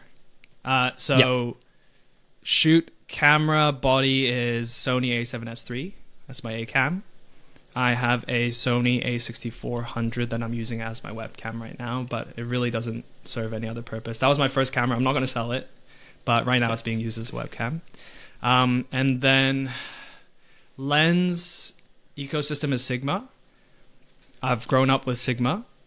My sister's first DSLR, I saw Sigma on there, and she said it was the best lens you could ever get. So ever since then, I don't know if it's true nowadays, but I know they're pretty damn good for their price. So I use Sigma. So I have a 24-70 f2.8 on my A7S III, and when I shoot APS-C, I have the 18-35 f1.8 art lens, which I love.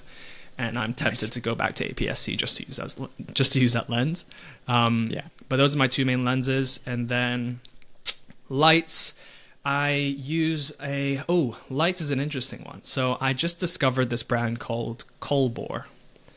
It's not sponsored, no affiliation. Be cool if they wanted to sponsor, because I really vibe with their products and they're doing a lot of cool things. But there's this little COB LED light that fits into the palm of your hand. So I'm using it right now, and I use it for all my client shoots. It's a 100-watt light. It's called the CL100XYZ something. And it's tiny. It's got a full metal body, and it's no fan noise. It fits in the palm of my hand, and it works well. Yeah, it's really good. So that's what I use for my key light. What kind of softbox do you have on there? I have an Ambitful one, another brand most people might not know about, but I've tried a couple of their products and they're all really high quality. Cool. So Ambitful softbox, a small rig light stand, and then audio. Right now here I'm using the SM57, the Shure SM57. Which I believe has the same capsule as the SM7B, so that's why I've had this since I was a kid, so I kind of kept it. And my mic for interviews, I'll either use a wireless mic. So I actually use a Godox wireless system, which I've been testing, which has been actually pretty good. If not, I'll use the Rode wireless and a lav mic. Or I'll use a Sennheiser MKE 600, which I got recently. Does that cover it in terms of hardware? Oh, editing. MacBook. M1 Pro. Yeah. Okay. Now let's go do a speed round on software. So what do you use to edit? What do you use to... let's not cover too much about the video production stuff, about like what you use to deliver files and stuff like that. Okay. I more want to know your process for the Instagram stuff specifically. Okay. Because it's similar, but it's a little bit different. Like when I do Instagram stuff, I record on the camera, bring it over to the MacBook, edit, and then airdrop. I can't airdrop to a client. So what does your process look like for software? Cool. So I guess it makes the most sense for me just to go from the beginning of the process. So the beginning of the process is idea generation. So softwares for that are usually Spotify, because I listen to a lot of podcasts on Spotify. And I will use Audible for audiobooks. And so that's idea generation. And then I'll just get thoughts throughout the day in the shower, on the train or something. So that's idea generation. Idea dump is Notion, as I mentioned. And then scripting and everything is Notion. And then I film, and then I edit in Premiere Pro. Premiere Pro, dabble with After Effects sometimes, not really, only when needed. And then that piece of content will usually go into Descript, which will give you that the transcription and the animated captions. And that's just what I've used for the longest time. So Descript. And then, that's it, man. It's really just a couple of tools. I'm trying to think if there's anything I'm missing. No, and then just like I deliver in Notion too, if you want to go into delivery. Gotcha. Yeah.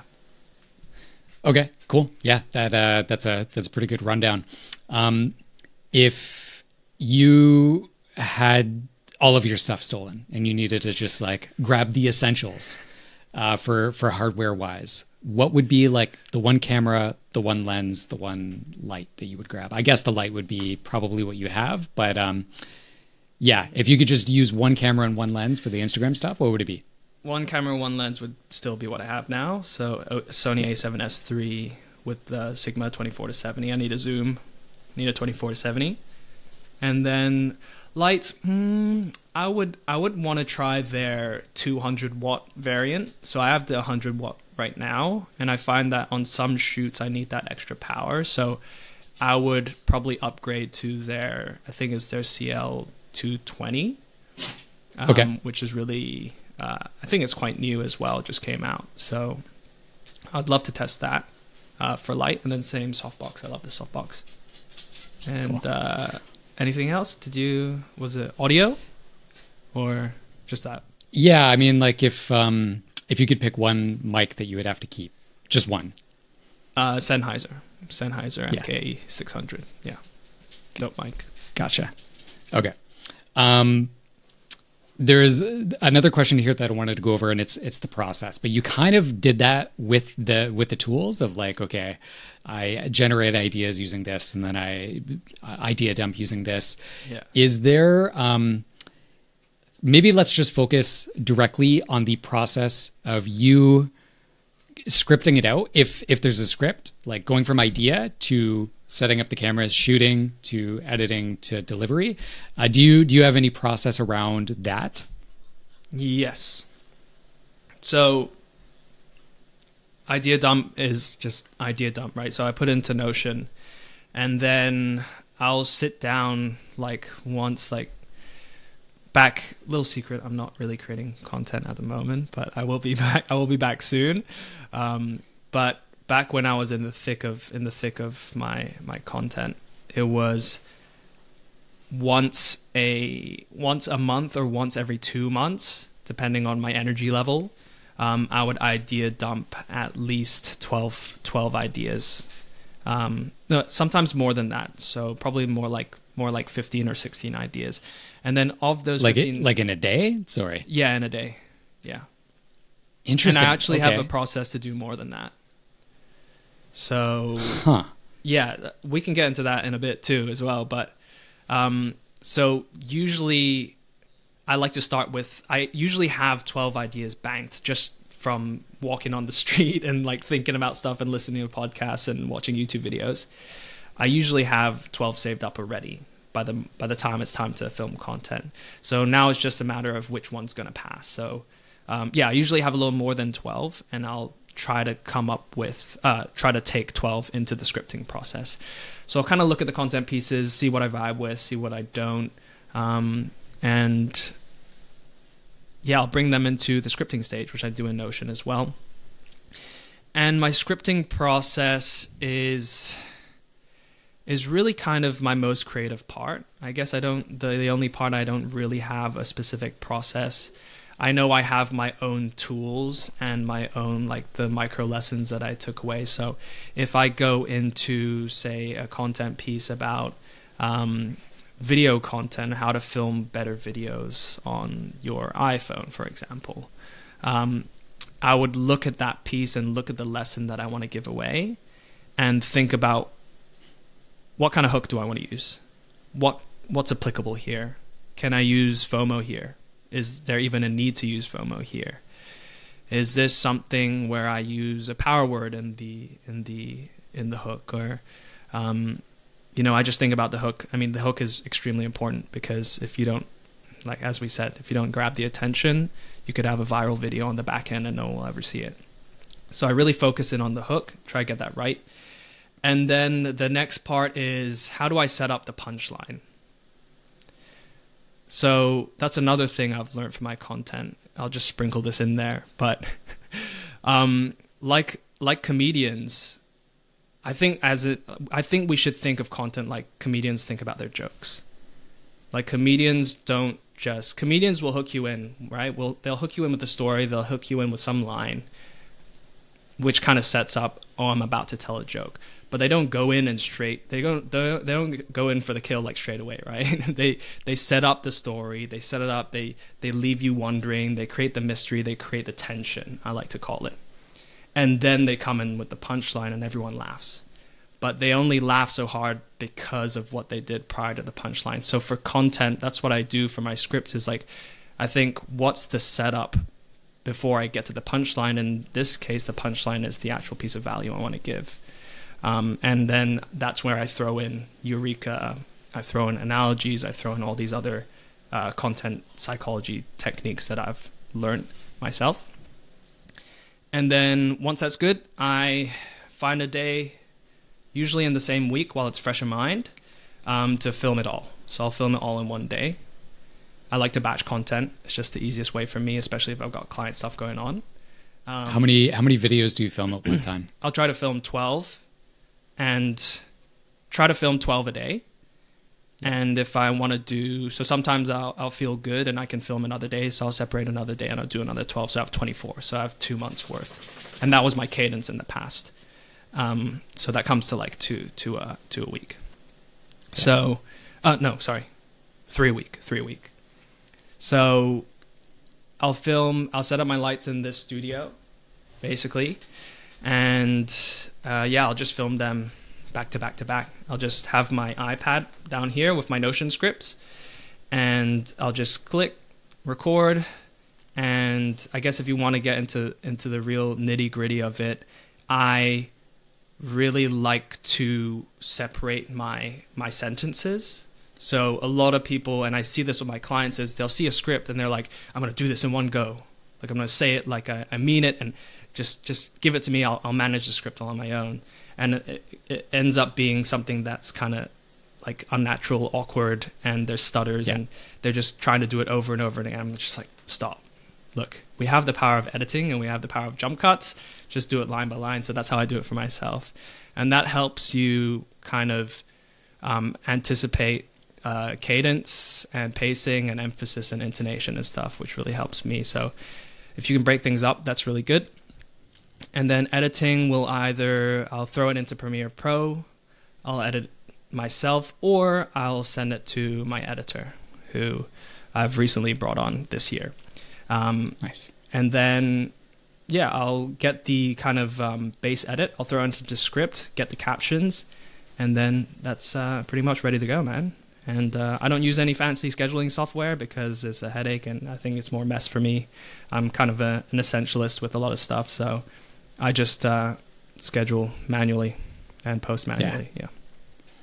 So I already know the questions that will come back from this are, I tried to dig into it a little bit. Like you film 12 in a day. And you're like, oh yeah, I just filmed 12. Like, that is another nonchalant thing where it's like, damn, that's impressive, dude. But it kind of goes back to the punchline thing where it's like, well, yeah, like that's the punchline. But the only reason that the punchline is so effective is because of all the stuff that comes before the punchline. Mm-hmm. It's all the preparation, the scripting, the idea, like all of that can take days to weeks, right? And then you batch the shooting, the filming, and then the edit, and then so it sounds like you could do a whole month of content basically in one day, like film a whole month's worth of content in one day.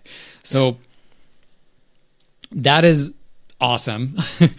I started doing like videos and stuff on my Instagram I like 2 months ago, and I went about it a completely different way. And I was like, this is not sustainable at all. I don't know how the fuck people do this. I was like, every day I'm going to go to the coffee shop and script something and then run and film it and then edit it. And then I'm like, yeah, this is not the way to do it. Which is funny because like when I was working with the video clients, I would have never attempted to do anything like that. I'd be like, no, we got to plan in advance, and then we got to do jump cuts because you're not going to nail it in one take. Dude, I'm not even joking. I would sit there in the park with my camera and be like, I'm going to get this in one take. It's going to be one fluid take. And I would sit there for like an hour. Yeah. And then someone would watch it and be like, wow, you're really good on camera. You just said it. I'm like, oh, you don't know how many takes it took me. Like my camera battery died. So the way that you charge it first. Exactly. Yeah. It's like, oh, now the camera overheated. Damn it. So there's so many little things there. Yeah. Where to you, it's just intuitive. And even to a fellow video person who spent a couple years running a video production company, it's not completely intuitive to me. But what you have now and the system that you have now and the way that you're able to go about it, you are able to do it consistently in a high quality. And all of that comes down to the system that you use, that you've developed, the framework that you use, that you've developed. I think that almost anyone could follow that similar framework and come out to maybe not the exact same results, but like they could be consistent with it. They could take their ideas from, just fuzzy thoughts into fruition. And it's a testament to, to how your brain works and how you think in terms of systems and processes. I know one of the questions that might come up is, would you ever think of selling or making available like your Notion kind of framework? I'll preface this by saying like one of your hesitations might be like, well, this is the way that my brain works. So I don't know if people would be interested. Yes, they will be interested. Would you ever think about making that public for people and like, yeah. Yeah. I have thought about it. Mainly just through conversations like this and talking to people and like, you should just put that in your link in bio. And I'm like, oh, yeah, I probably could. I'll definitely make it public, free, paid. I'm not sure. That's the thing for me is like, it's my process. So I feel like I would maybe perhaps undervalue it. If people gave me feedback and said that is undervalued, then I would think that. But right now, I think I would be happy to give it out for free. But yeah, I have been thinking about these things, and it's part of the reason why I've kind of paused a little on the content right now. One reason is just I've been booked up with client stuff, and I've been focusing on fulfilling that stuff. But the second part is like, okay, I've given a ton of free value out and I've built my audience and I've gotten the reward from it. And I'm grateful for the audience for sure. And I don't take them for granted at all. But now is like, how do I add more value and create more impact and do some more meaningful things? And that stuff takes time, man. That stuff takes time, especially with a whole other business on the side. So I'm thinking through that. I'm figuring out as I go, but that's kind of the next step for me is like asking what people want and just trying to deliver some value. And if I can make a living doing that, that's the bonus. So that's the next step. So I want to touch on a couple of things there. That the first one is that I'm probably going to break some people's hearts here, but I don't recommend that you give it out for free, simply for the reason that it took you tons of time and energy to create that process. It took months to get it to a point where it's like, okay, this now works for me. So one, you've already invested a lot of time and energy into that, which is valuable.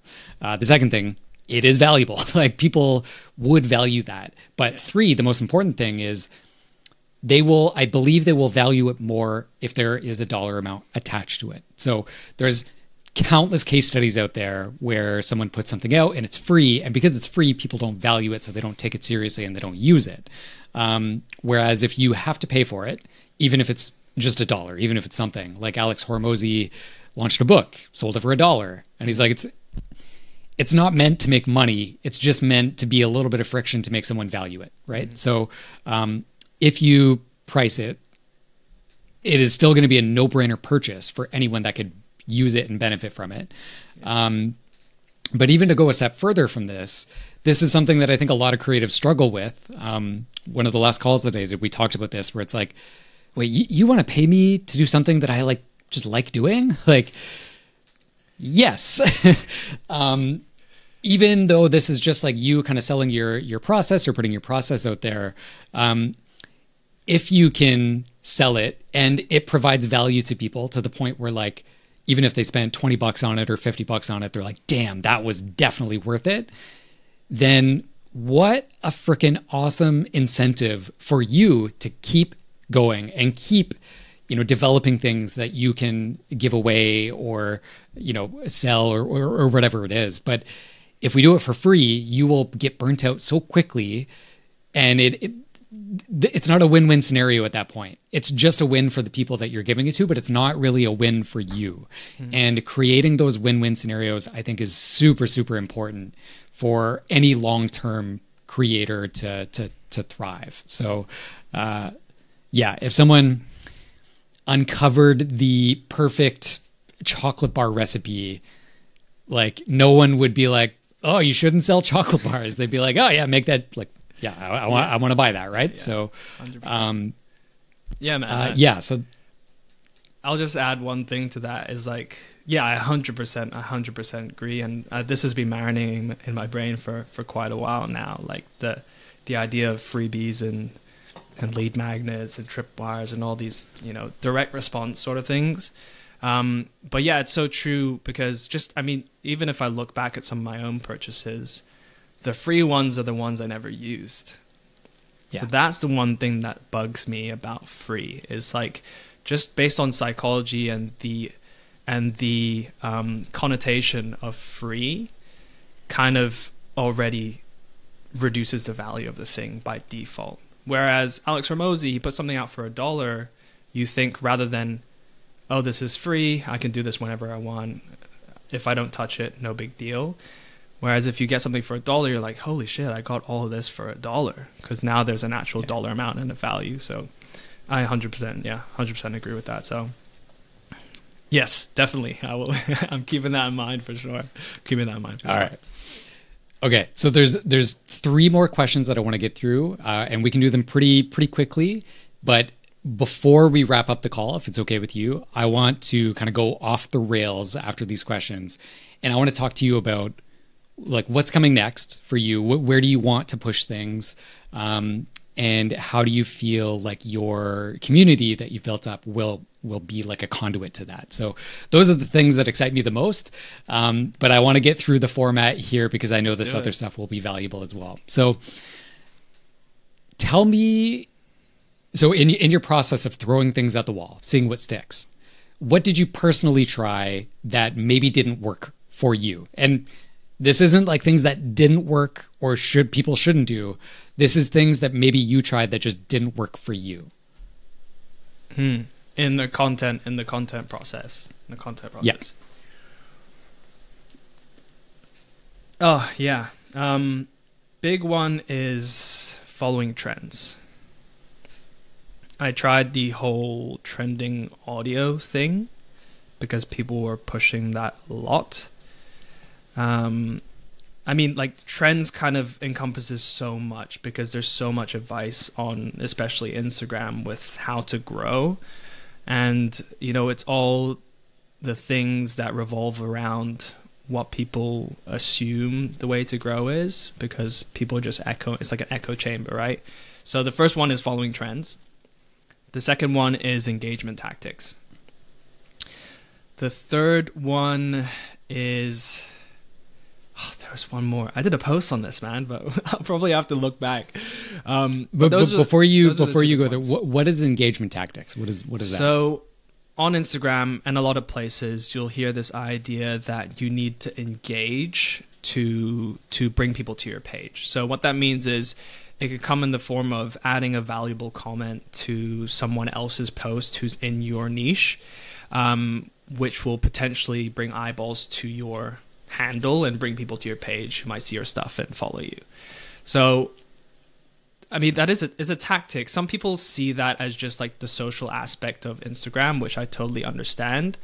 But for me, it was a low leverage activity for me. Engagement is just, I mean, I engage with my community as much as I can on the posts that I post, at least for an hour after I post. Like I don't post in ghosts, which a lot of people talk about. I think that's important, but going out and kind of almost like mining attention, it almost, I don't want to say this word, but it almost feels like it. And it felt like this to me at the time, but begging for some sort of attention and engagement. Yeah. It just felt gross to me. So I know it does really well for some people and some people have success. And Gary Vee talks about the $1.80 strategy of engagement, which is cool. It's just not my thing. It just wasn't my thing. So that's pretty much engagement tactics. And then the trending audio thing, or the trending thing in general, was just like seeing what's going viral and seeing how to replicate that. And the big problem with that is, as we said earlier, like you're associating the success with the container versus the actual message or the actual value in the content. So I stopped doing trending audios super quickly. Yeah. And I focused on the things that we talked about. Yeah. Yeah. Gotcha. Okay, that was good. That was really good. Okay, the next question is risks and pitfalls. So I don't know if you've uncovered many risks or pitfalls. I'll kind of maybe lead with some examples here. Like you could get burnt out from creating content, or the pressure of having like a large audience. Or maybe even the exposure of having a large audience and like what that could mean. Is there any kind of risks and pitfalls that come to mind for you? Either ones that you've experienced yourself or could foresee seeing if your community gets larger? Yeah, I mean, this one I'm experiencing this as we speak, and we talked about this before the call. But if you intend to get big on social, or you intend to grow your audience, and you're running another business on the side, don't expect to have much more time don't expect to have a ton of time that you did before when you didn't have your audience. Because once you have your audience, you're going to get a lot of DMs, a lot of interest, and you're going to have to commit to posting content, because that's the idea of posting content. So for me right now, the struggle, or at least the reason why I haven't been able to be so consistent on Instagram, is because when I hit 100K, I got booked up like that. And I was at capacity. I generated a pretty long wait list, and I just had to fulfill on client work and client projects.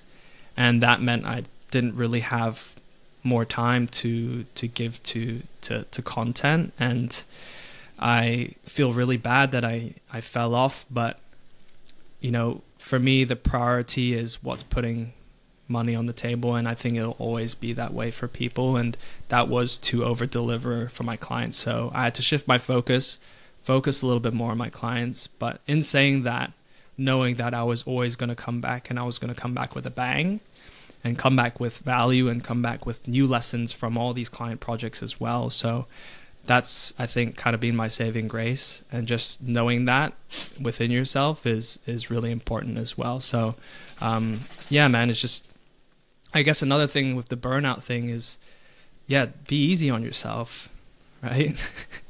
There's such a hustle culture going on, especially on the internet. I think it's dying down a little bit with the help of some voices. Some people like yours, man. Like I love that you're putting out there that, less is more. I believe that too, essentialist mindset. So yeah, I'd say be kind to yourself. Like, I know it's important to commit to goals and commit to specific things, because you want to succeed and you want to get a certain place and you want to reach a certain destination.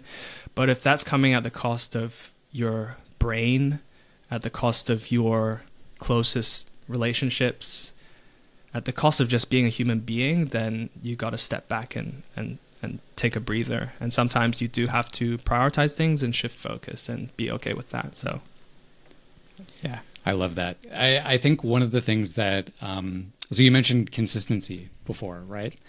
And I think some people hear the word consistency and they think like it means one thing, but it doesn't. Consistency is different for everyone. So when I heard consistency, I was like, oh, I just got to post every day. Well, that's not sustainable at all. And I learned that pretty quickly. And I'm like, yeah, that's a recipe for direct, like, train to burnout. Yeah. So the way that you described consistency was more like, okay, I'm going to batch the ideas, I'm going to shoot them, and then I'm going to post 2 to 3 times a week. And that's good. As long as you just follow that's consistency. That's good. That's showing up, right?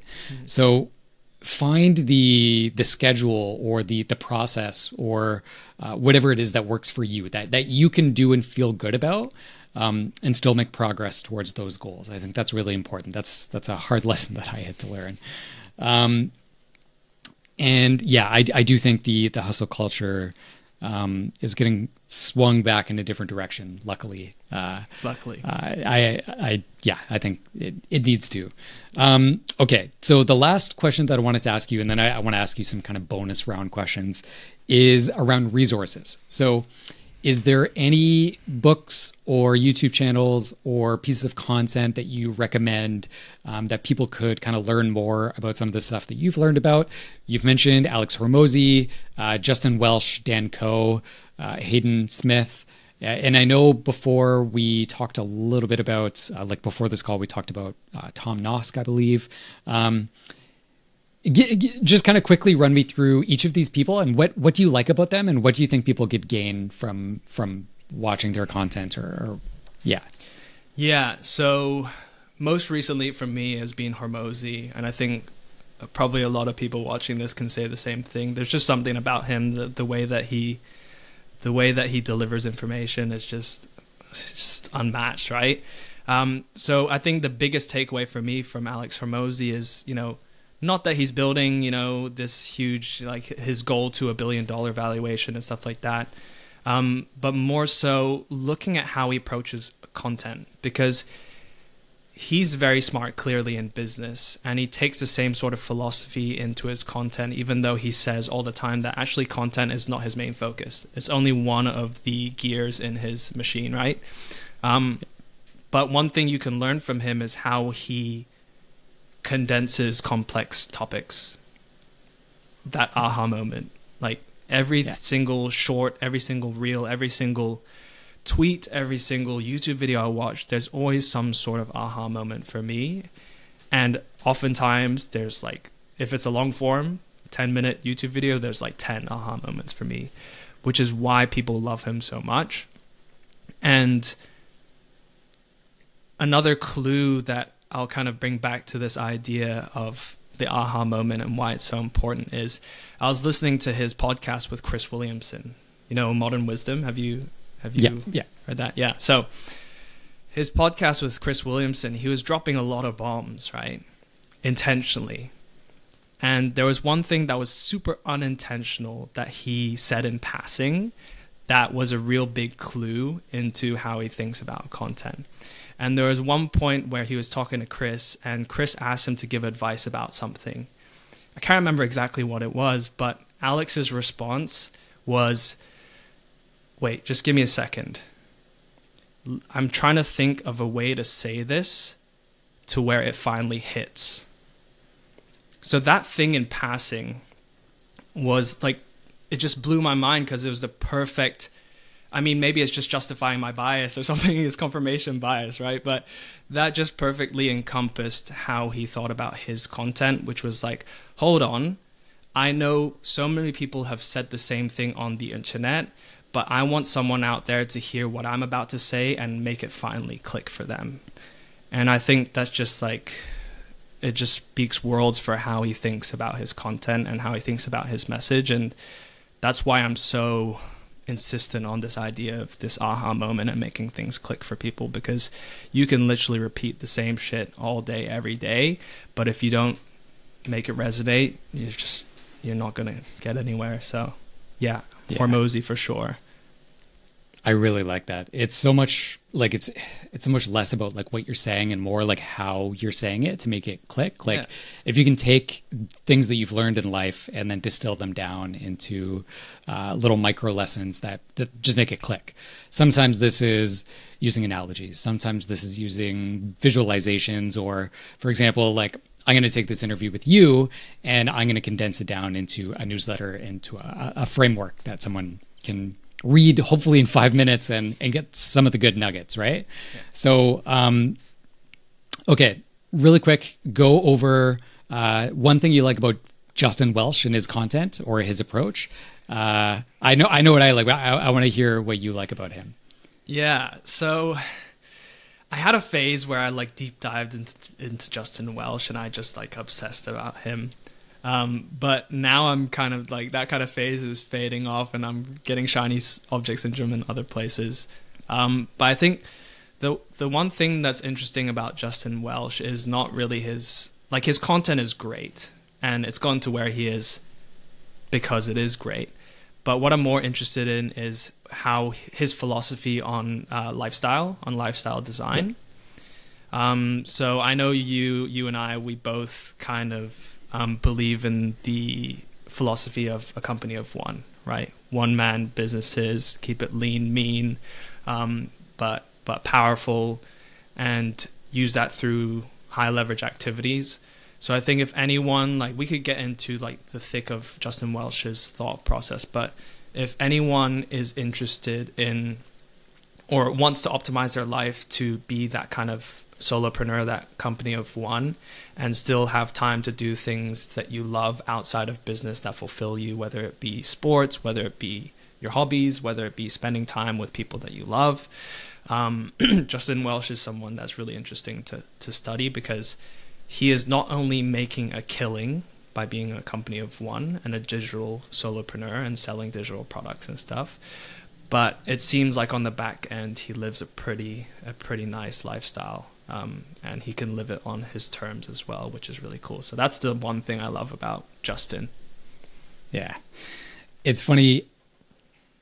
A lot of people I've seen, like on Twitter, for example, some people get really triggered by some of the stuff he says, which is very fascinating to me, because he's like, I just don't want to have a job that I don't like, and like, I just want to do things that I enjoy and give value, and like, what is there to get upset about? But some people will get upset about anything.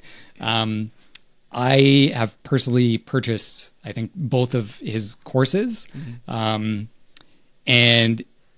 it was like a no-brainer to buy them. And what I learned from it was like so valuable. I was like, fuck, I would have paid so much more money for that. But he specifically keeps it at a price point that is accessible for most people. Yeah. Like, I don't want to say like dude can do no wrong, but like dude's done so much positive. And yeah, people just find reasons to hate if they don't fit in a certain box. So hey man, that's a good sign that you're on the right path if you got haters.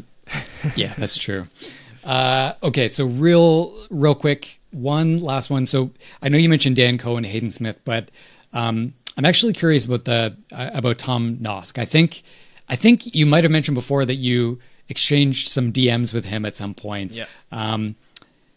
He put out a video, I think about 2 months ago, that was like, I make content and it's good, it's decent, whatever, but like, I made this so easy that it's basically impossible for me to fail. Like, I got my systems dialed in, I systemized everything, and like I can shoot these in one day and get them over to the editor and like do this all this kind of stuff. And I think it really challenges the notion of like, it needs to be hard. Things need to be difficult. And I think that's one thing that him and Justin Welch and maybe even like Dan Koh or Alex Hormozi have in common, where it's like, it doesn't need to be difficult. It kind of goes back to like working smarter versus working harder. But he was, I saw some of the comments. People were not like liking that vibe. He's like, this is not difficult for me. And that might trigger people. Yeah. I'm having fun and I enjoy it, and it's easy, and I'm providing value. Yeah. So tell me a little bit about what you vibe with Tom Nosk. Well, we'll just get one thing out of the way. His visuals are insane. Like, I love how he grades his stuff. I love how he films. I love how he even gets videographers to help film his everyday life. And I think that's really cool. That's just geeking out over video stuff. And he's a filmmaker too. So what I think, I guess for me personally, what resonated with me is that me and Tom had kind of similar paths, where he thought that client work was the only way to do life as a digital entrepreneur or a service-based entrepreneur, in the creative space at least. And he made a shift. I can't remember what year he told me, but quite recently. It's not been that long actually since he's been doing this content stuff. He made a shift fully into content, and he started talking about all the freedoms that he's gotten just from building audience, showing his authority, sharing his experience, and then selling valuable stuff on the back end. And yeah, that kind of resonated with me, because at one point I was doing a lot of client work that I didn't really enjoy, or I was working with clients that I didn't really vibe with. And I realized that that was always going to be something you had to deal with as a client service provider. So he just opened my eyes to this other world of, hey, you cannot do that if you don't want to. Like, if you find one day that you're getting work that you don't enjoy, or you're working with clients who are not grateful and not sticking to your expectations, then you don't have to deal with that. Because at the end of the day, and this is gonna rub people the wrong way too, because they might see that I've, built this business and, to some level of success, and now I'm complaining about it. But it's just an observation, which is like client work. I wanted to do client work and become an entrepreneur because I didn't want to ever have a boss. Yeah. But to some degree, your client work, and at least the projects, do become your boss, because now you are not stuck, but you have to deliver on deadlines and certain milestones, and you have to deliver on the contract at that point. And at the end of the day, the client has the final say. So to some degree, I do feel that. Right now, I'm really happy. I love all my clients. But I think Tom kind of opened my eyes to there's something else there. And you can do it as a regular dude. I did it as a regular dude. And I think I just resonated with how he shifted so confidently. And I haven't spoken to him a ton. Like, it was just a couple exchange on DMs, but I've seen some of his stuff and kind of heard his story. And I think, it's just kind of inspired me that he was able to do it. But yeah, I think, I don't know. I don't even know if that answers your question, but that does.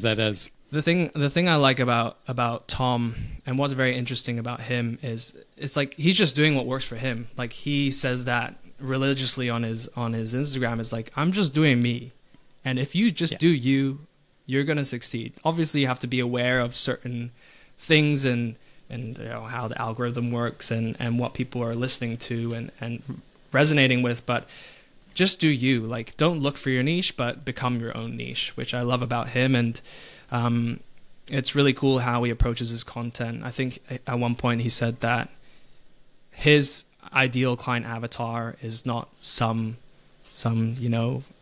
magic fairy in the netherworld. It's literally him when he first started.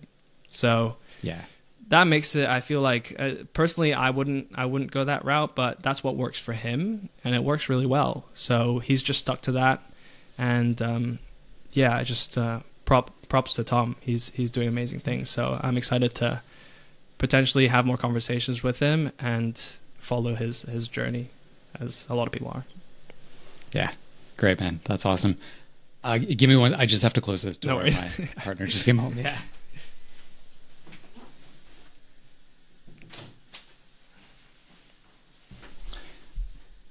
Okay, so I am out of questions. You've answered every question like an absolute champ. I know we are 2 hours and 7 minutes into this, which is part of the course, given our last couple conversations. I have a couple bonus round questions for you. Mm-hmm. And this, I'm more curious about, kind of leading off what you just talked about. I'll preface this by saying, as someone who had a video business myself, I can attest to what you said about, like, you go on this route to be your own boss, and then all of a sudden you don't just have one boss, you have many bosses, and they are your clients, right? And that's okay. There's nothing wrong with that. Some people can do that for their entire life and love it, and that's great, and that's totally fine. And I would say, like, there's no wrong path. If you're an employee, great. Some people love it. That's awesome. If you own a business where you deal with clients all day, great. Some people love that. That's awesome. But there's this other path that's starting to emerge where you don't have one-on-one clients. You don't have projects that you need to fulfill. You front load the work into something, a product or a digitalized service or a course or something. And then the work after that is getting eyeballs on the thing, and if the thing is valuable to those people can buy the thing. So some people call this like passive income, and I don't think that's a great way to describe it, because like if that was the case, then an author of a book is doing passive income. They're not. They made something, they just monetize over time long term. Another example is like Seinfeld makes dope royalties, right? Technically it's passive income, but he had to build that show up over years, and a lot of work went into it. So anyways, point is, there's this other path that's emerging, and it's not really fully defined yet. And there's many different kind of intricacies within this path.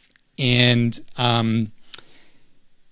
that's the path that I'm kind of more curious about. And that's the path that I think, based on our previous conversations, you'd like to explore as well. So with as much detail as you're comfortable sharing, how have you monetized your current audience? And I say this in a business term, like how have you monetized, but like what money have you made from your current audience, if any? And how do you see that changing in the future in a way where I assume you want to provide a lot of value, give a lot of value? What does that look like for you up until now? And what ideally does that look like for you going forward? Yeah. Good question. So right now, actually, it's kind of interesting, because this entire conversation we've been speaking of my client business separately to the content business and my audience, but actually there's a little bit of overlap, because after I grew on Instagram, I actually got a lot of leads, which is funny. It comes full circle. At the beginning, you think that you're going to post content that generates leads, and then you focus on wider net, and then that actually generates leads. So I'm currently full capacity in terms of client work because of the audience growth. And so I guess monetarily, I'm getting income now because of the content I produce. But now these are long-term contracts. So, I mean, like right now, my minimum level of engagement is around 24K over 6 months, which I think for me is it's like a sweet spot right now. And next year, I don't know what that'll be. And I know that I continue my client stuff, which I am planning to. It just depends on how much. That will continue going up, and I could scale that. I could scale on value, I could scale on team. There's a bunch of different ways to scale that. I would probably lean on value and knowledge. But if I were to make a shift at some point, I do see myself doing something similar to what Justin Welsh is doing or Tom Nosk is doing, and that's, as you said, kind of productizing my service. Like I think Seth Godin said this one time, it's like productize your service and servicize your product, right? So like I've spent a lot of time now productizing my service, and now I actually have my process and my framework and my system for creating these videos and creating these video assets, and creating micro content for myself and for my clients, that now it's time for me to think about productizing that service. So I would think about potentially productizing that and putting that in some sort of program, course, cohort-based coaching, something like that. Whatever kind of I find myself falling into. And I guess that's the direction I would go. I don't know where I'd potentially want to be, like monetarily. Like it would be nice to be doing the numbers that, you know, Tom and Justin are doing. That would be cool. So I guess if I were to put a number on it, it would be something around that. Yeah. Okay. And so first off, thank you for being candid and answering this, because like it's easy for us to talk about races that we've won or like achievements that we've got so far. it can be a little bit more difficult to talk openly about where we want to go, because it's like, well, I haven't gone there yet. So like, I don't know how far I should, talk about this or what I should say. I think that you and I are alike in the way where the answer that you told me is maybe a safer answer, but I think you probably have a good idea of where you're going and what it looks like. And I think that's a key part of being able to get there. Like, if you can kind of visualize the outcome, then you're much more likely to be able to understand the process to get there. So you mentioned that you will still have clients to some degree. It might change what that looks like, or what the format is, or how many clients, or what that engagement is like. And I think that's good. If you decided not to have clients, I think that's fine as well. It's more about like what works for you. So I'm trying to think of the best way to ask this.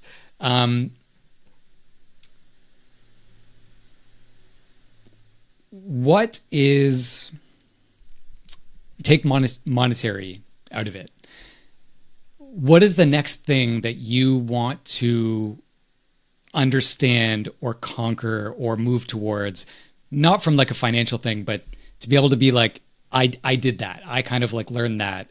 Like, what is interesting to you right now in terms of like what those next steps?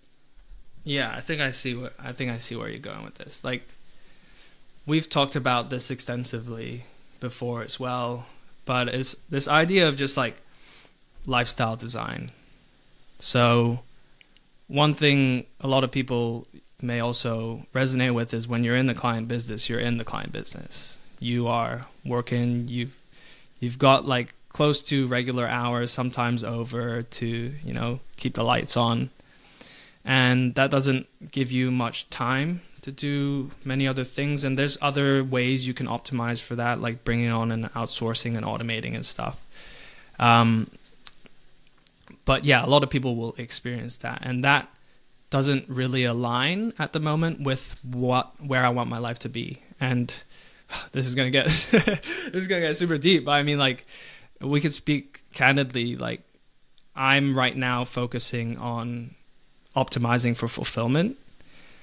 Yeah. And I know you are too. And the two things that kind of fulfill me at the moment are, one, building things. So I like building businesses. I like building Notion databases. When I was a kid, I would build Legos and build mini skate parks for my tech decks and stuff like that.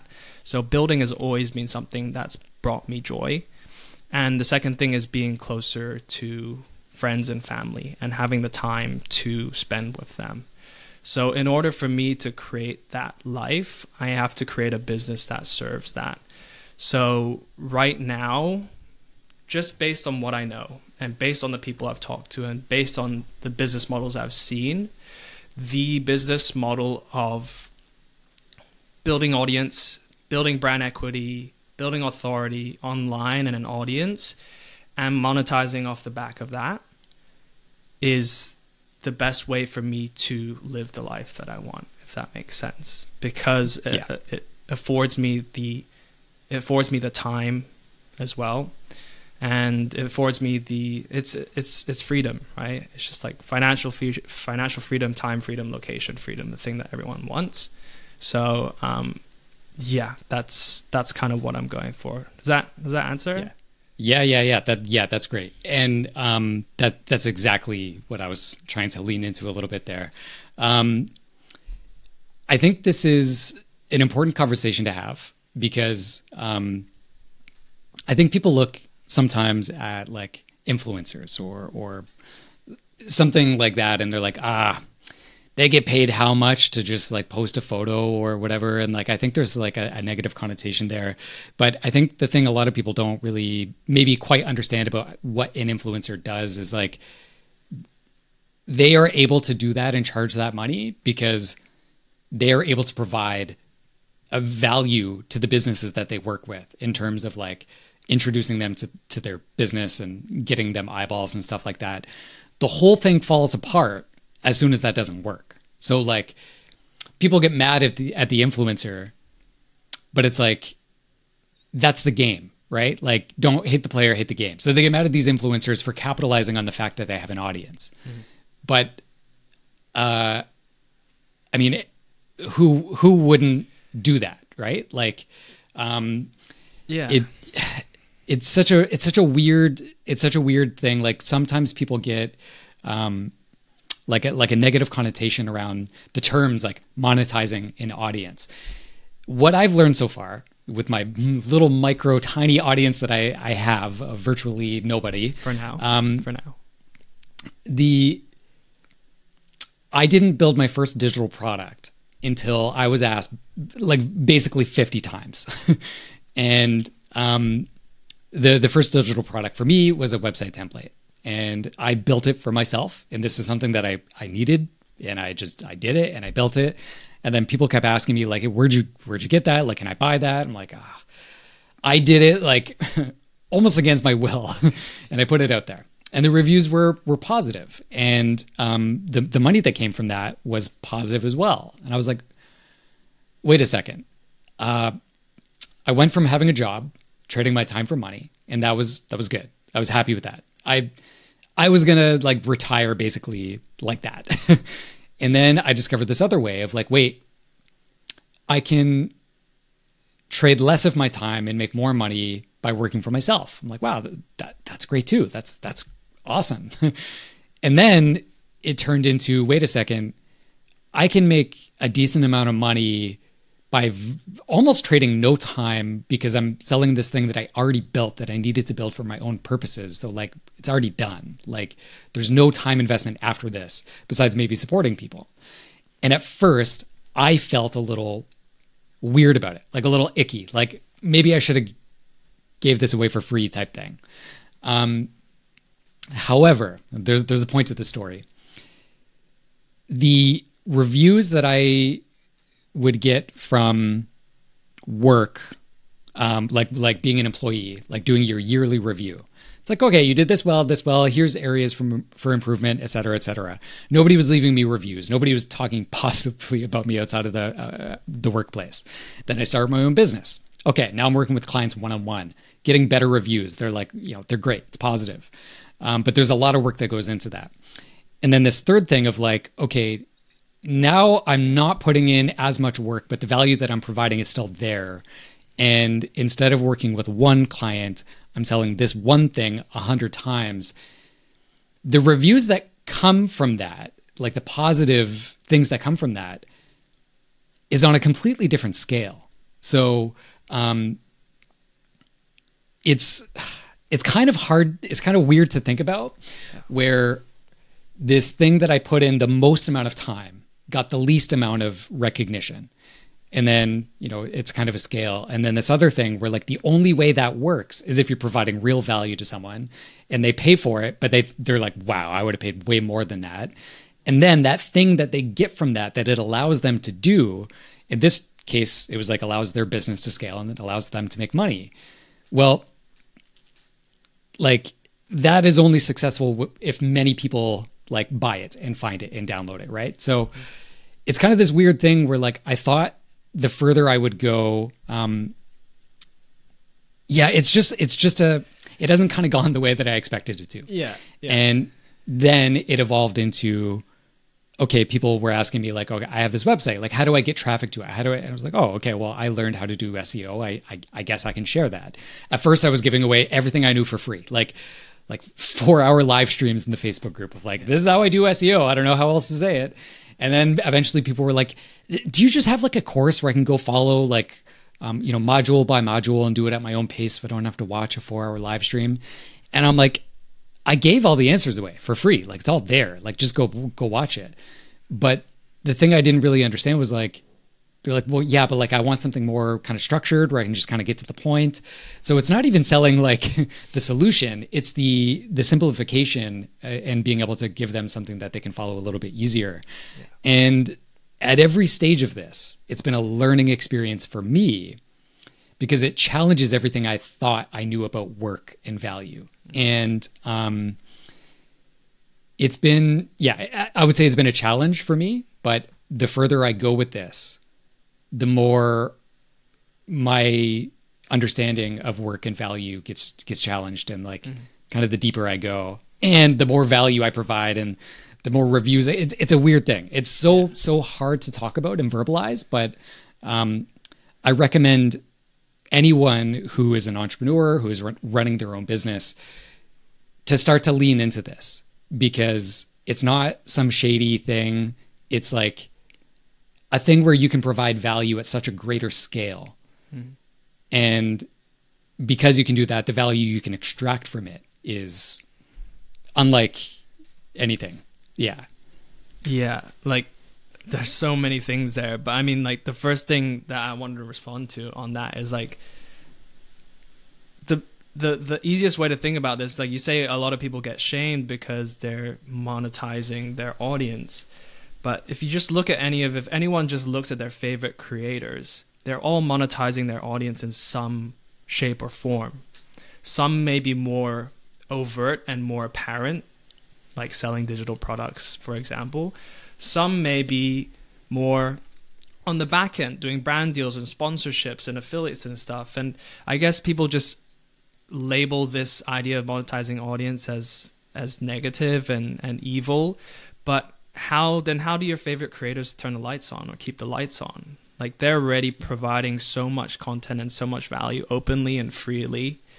And I just don't think it's really, what's the word? Like, I don't think it's virtuous to think that shaming them or like doing that, the process of doing that is going to make the situation any better, because they have to put food on the table. They have to, some people may be a bit more greedy than others, but at the end of the day, all these creators are still putting out free value into the world, which I think a lot of people forget. It's kind of like the whole thing about people complaining about YouTube's algorithm, people complaining about, oh, this isn't serving me anymore, or I'm not getting the views that I want, I've been shadow banned or something. I'm like, dude, you're able to put yourself and your ideas on the internet for free and reach millions of people, potentially millions of people for free. Why are you complaining about the algorithm? Why are you complaining about this platform? Like, I think people lose sight of that a little bit. So yeah, 100% agree with you on that. It's hard to talk about, and like even now I'm just like, oh, what words do I use? Yeah, it might rub people the wrong way, but I think it's important to talk about it because not many people like to talk about it. I think, and so I'm just gonna take a stab here go for it. Of something that I've noticed based on our conversation. So when we talked previously about like you potentially monetizing or like what that could look like or what that could be, there was a little bit of like hesitation there on your end of like, well, like I don't want to like come across as like I'm just trying to like extract like in all this other stuff. The one thing that I would kind of challenge you on there is this is one thing that I didn't expect, is that you might be making it more difficult for your audience or the people that follow you, because you're not overcoming this challenge of putting something out there and giving them something to buy. Have you ever been messaged from someone who's like, oh, like, do you have an affiliate link for this? Or like, do you, like, how can I pay you? Or like anything like that? Like, have you ever received messages like that? Yeah, I've gotten like not straight up paying me. I mean, some people have asked for consulting stuff, which I've done in the past, but very little of. No one's asked me for my coffee button or anything, but people have asked me quite a lot, like, do I have a program? Do I have a course? Do you have anything else where I can learn more from you? So people are already wanting to buy and support, right? Like if you think of like a musician back before Spotify, like, how would you show your appreciation for them? You would buy their album, you would go to their concert, right? Yeah. And by doing that, it allows them to get bigger and better and produce more music. So it's a win-win kind of scenario. But let's say you're the musician in this case. If you are not touring or not putting out an album that someone can buy, then you're almost robbing them of the experience of finding their favorite song, right? Of being able to jam and like be happier because of it. So we often, as creators and business people, we sabotage ourselves either by thinking these thoughts of like, I can't possibly charge for something like that, or even maybe in your case of like, you see that is a real future that you could do. You see other people doing it. You understand how the business works. And then you take on so many video clients that you can't even do it right now. Yeah. You know what I mean? Yeah. And I did this before with video because I was like, well, video is a real job. Like, this is something I can be proud of. This is something that I can do. And like, it's physical and it's hard work. And like, I understood it. And it was a very difficult challenge for me to overcome that, to then focus on growing a photography company where I don't do most of the photos. And now it's taking me another challenge to overcome that, to be like, okay, I'm going to deprioritize that a tiny bit to focus on this other thing that I don't know what is there. And like, it feels a little weird. But based on my conversations with you, I kind of see that happening a little bit. And I know like you want to go into that kind of full force, and you absolutely have what it takes to do that. And I want to kind of publicly state here that I am Team Gerry, leaning in that direction wholeheartedly and completely, changing his life from it. So thank you. I hope that's not too much of an awkward thing to bring up and kind of call attention to. But the fact that you have 100,000 followers, 100,000 people in your community, and you have not monetized it at all is a testament to your integrity. It's a testament to like you wanting to, when you do launch something, you want it to be so valuable that it just like rocks their socks off. I would say I can think of 10 things off the top of my head that are insignificant to you that would knock someone's socks off. So lean into it. Keep going. Keep pushing into it. Man. No, I really appreciate that. I wonder if we have time, I wonder if I could throw back something in your court, because this is something that, and don't get me wrong, I agree with everything you've said so far, and that is top of mind for me for sure. One thing I've been, and I'm sure a lot of creators struggle with, and I've had talks with like some other people in our community about this idea of jab, jab, jab, right hook. And the timing and the nuance of that statement, there's so much that goes into that. But there's kind of two schools of thought, I guess, which is Gary V's option, and I think a couple of other people, Hormozi, Christo, they're all like, the longer you can give, the bigger the ask can be at the end. Whereas I know some other people in the industry think the other way is ask as much as you can with integrity, and ask but still provide on the value. But it's not black and white. Like, you don't have to give and then wait forever to ask as long as possible. But yeah, I'm curious to see what your thoughts are on that statement as a whole. Like, what do you think about Hormozi saying, if you can delay gratification as long as humanly possible, your reward will be greater at the end of the tunnel, versus some people saying you might as well ask now while you can? Yeah, this is a good question. This is a great question, actually. So the way that I look at that jab, jab, jab, jab, jab, jab, jab, jab, jab, right hook is, I think it's valid. I think it's very real. I think it's the science checks out. The thing that I would push back on with that is like, both Gary Vee and Alex Hormozi have other things that make money, so they can continuously jab until they're 90 years old, and then they can do a right hook, right? So Gary Vee has like a marketing agency. Alex Hormozi is just like a great business person.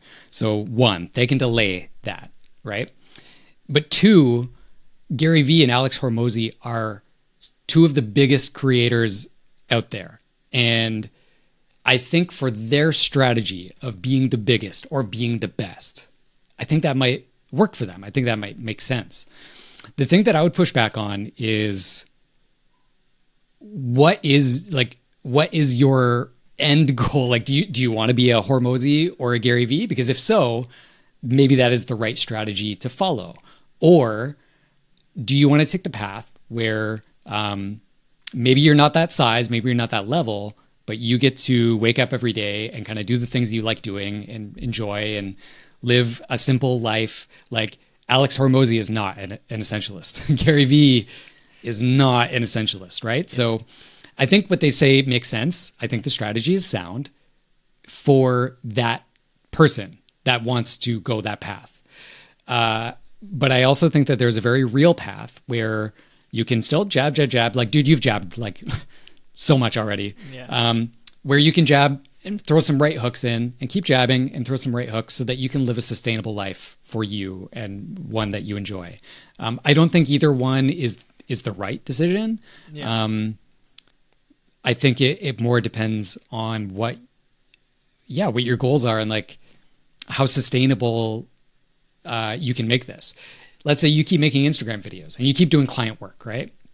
You might come into this like cycle where you take on a little bit too many clients and then you can't make content and then you got to like wait for that to pass. And then you're doing this so that you're delaying doing the right hook, right? And because of that, now your followers aren't seeing your stuff. They're not hearing from you. They're not getting the value.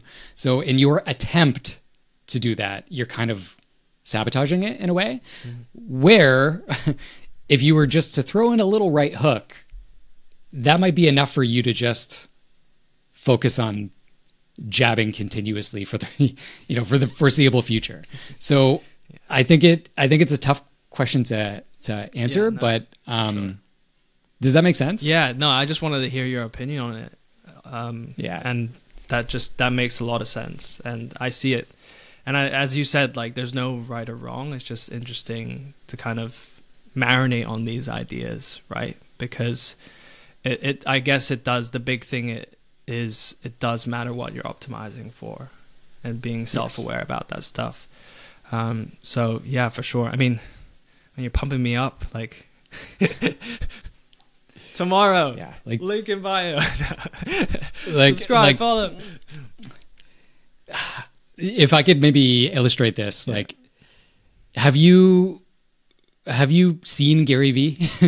The dude looks like, have you seen him? This is not to throw shade, but like the dude could use a nap. He is go, but he is also, he loves it. Yeah. That is how he wants to live. That is how he wants his existence to be. He could retire if he wants to, but this is the thing that fires him up. And that's totally okay for him. This is where I think the, things like essentialism and like kind of the pushback on grinding is really valuable, because like that is not the only way. You don't just have to give and never take anything back. Yeah. That's fine, but like being true to being open and honest about what you want to get out of it, and then optimizing for that, I think is the right way to go. So yeah, 100%, man. Yeah. I agree on all that. Yeah. Well, Gerry, it's been 2 hours and 37 minutes, which again, I've mentioned this a couple of times, but when it's just me and you on these calls, I think we spend roughly the same amount of time, if not more.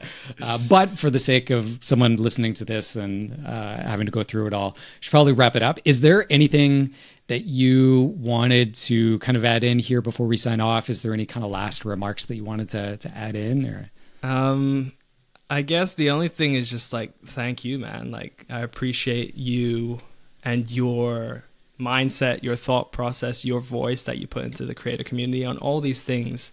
Like, for anyone watching, Justin is a perfect example of how to approach this world in the way that he gives openly. He jab, right hook occasionally. And his,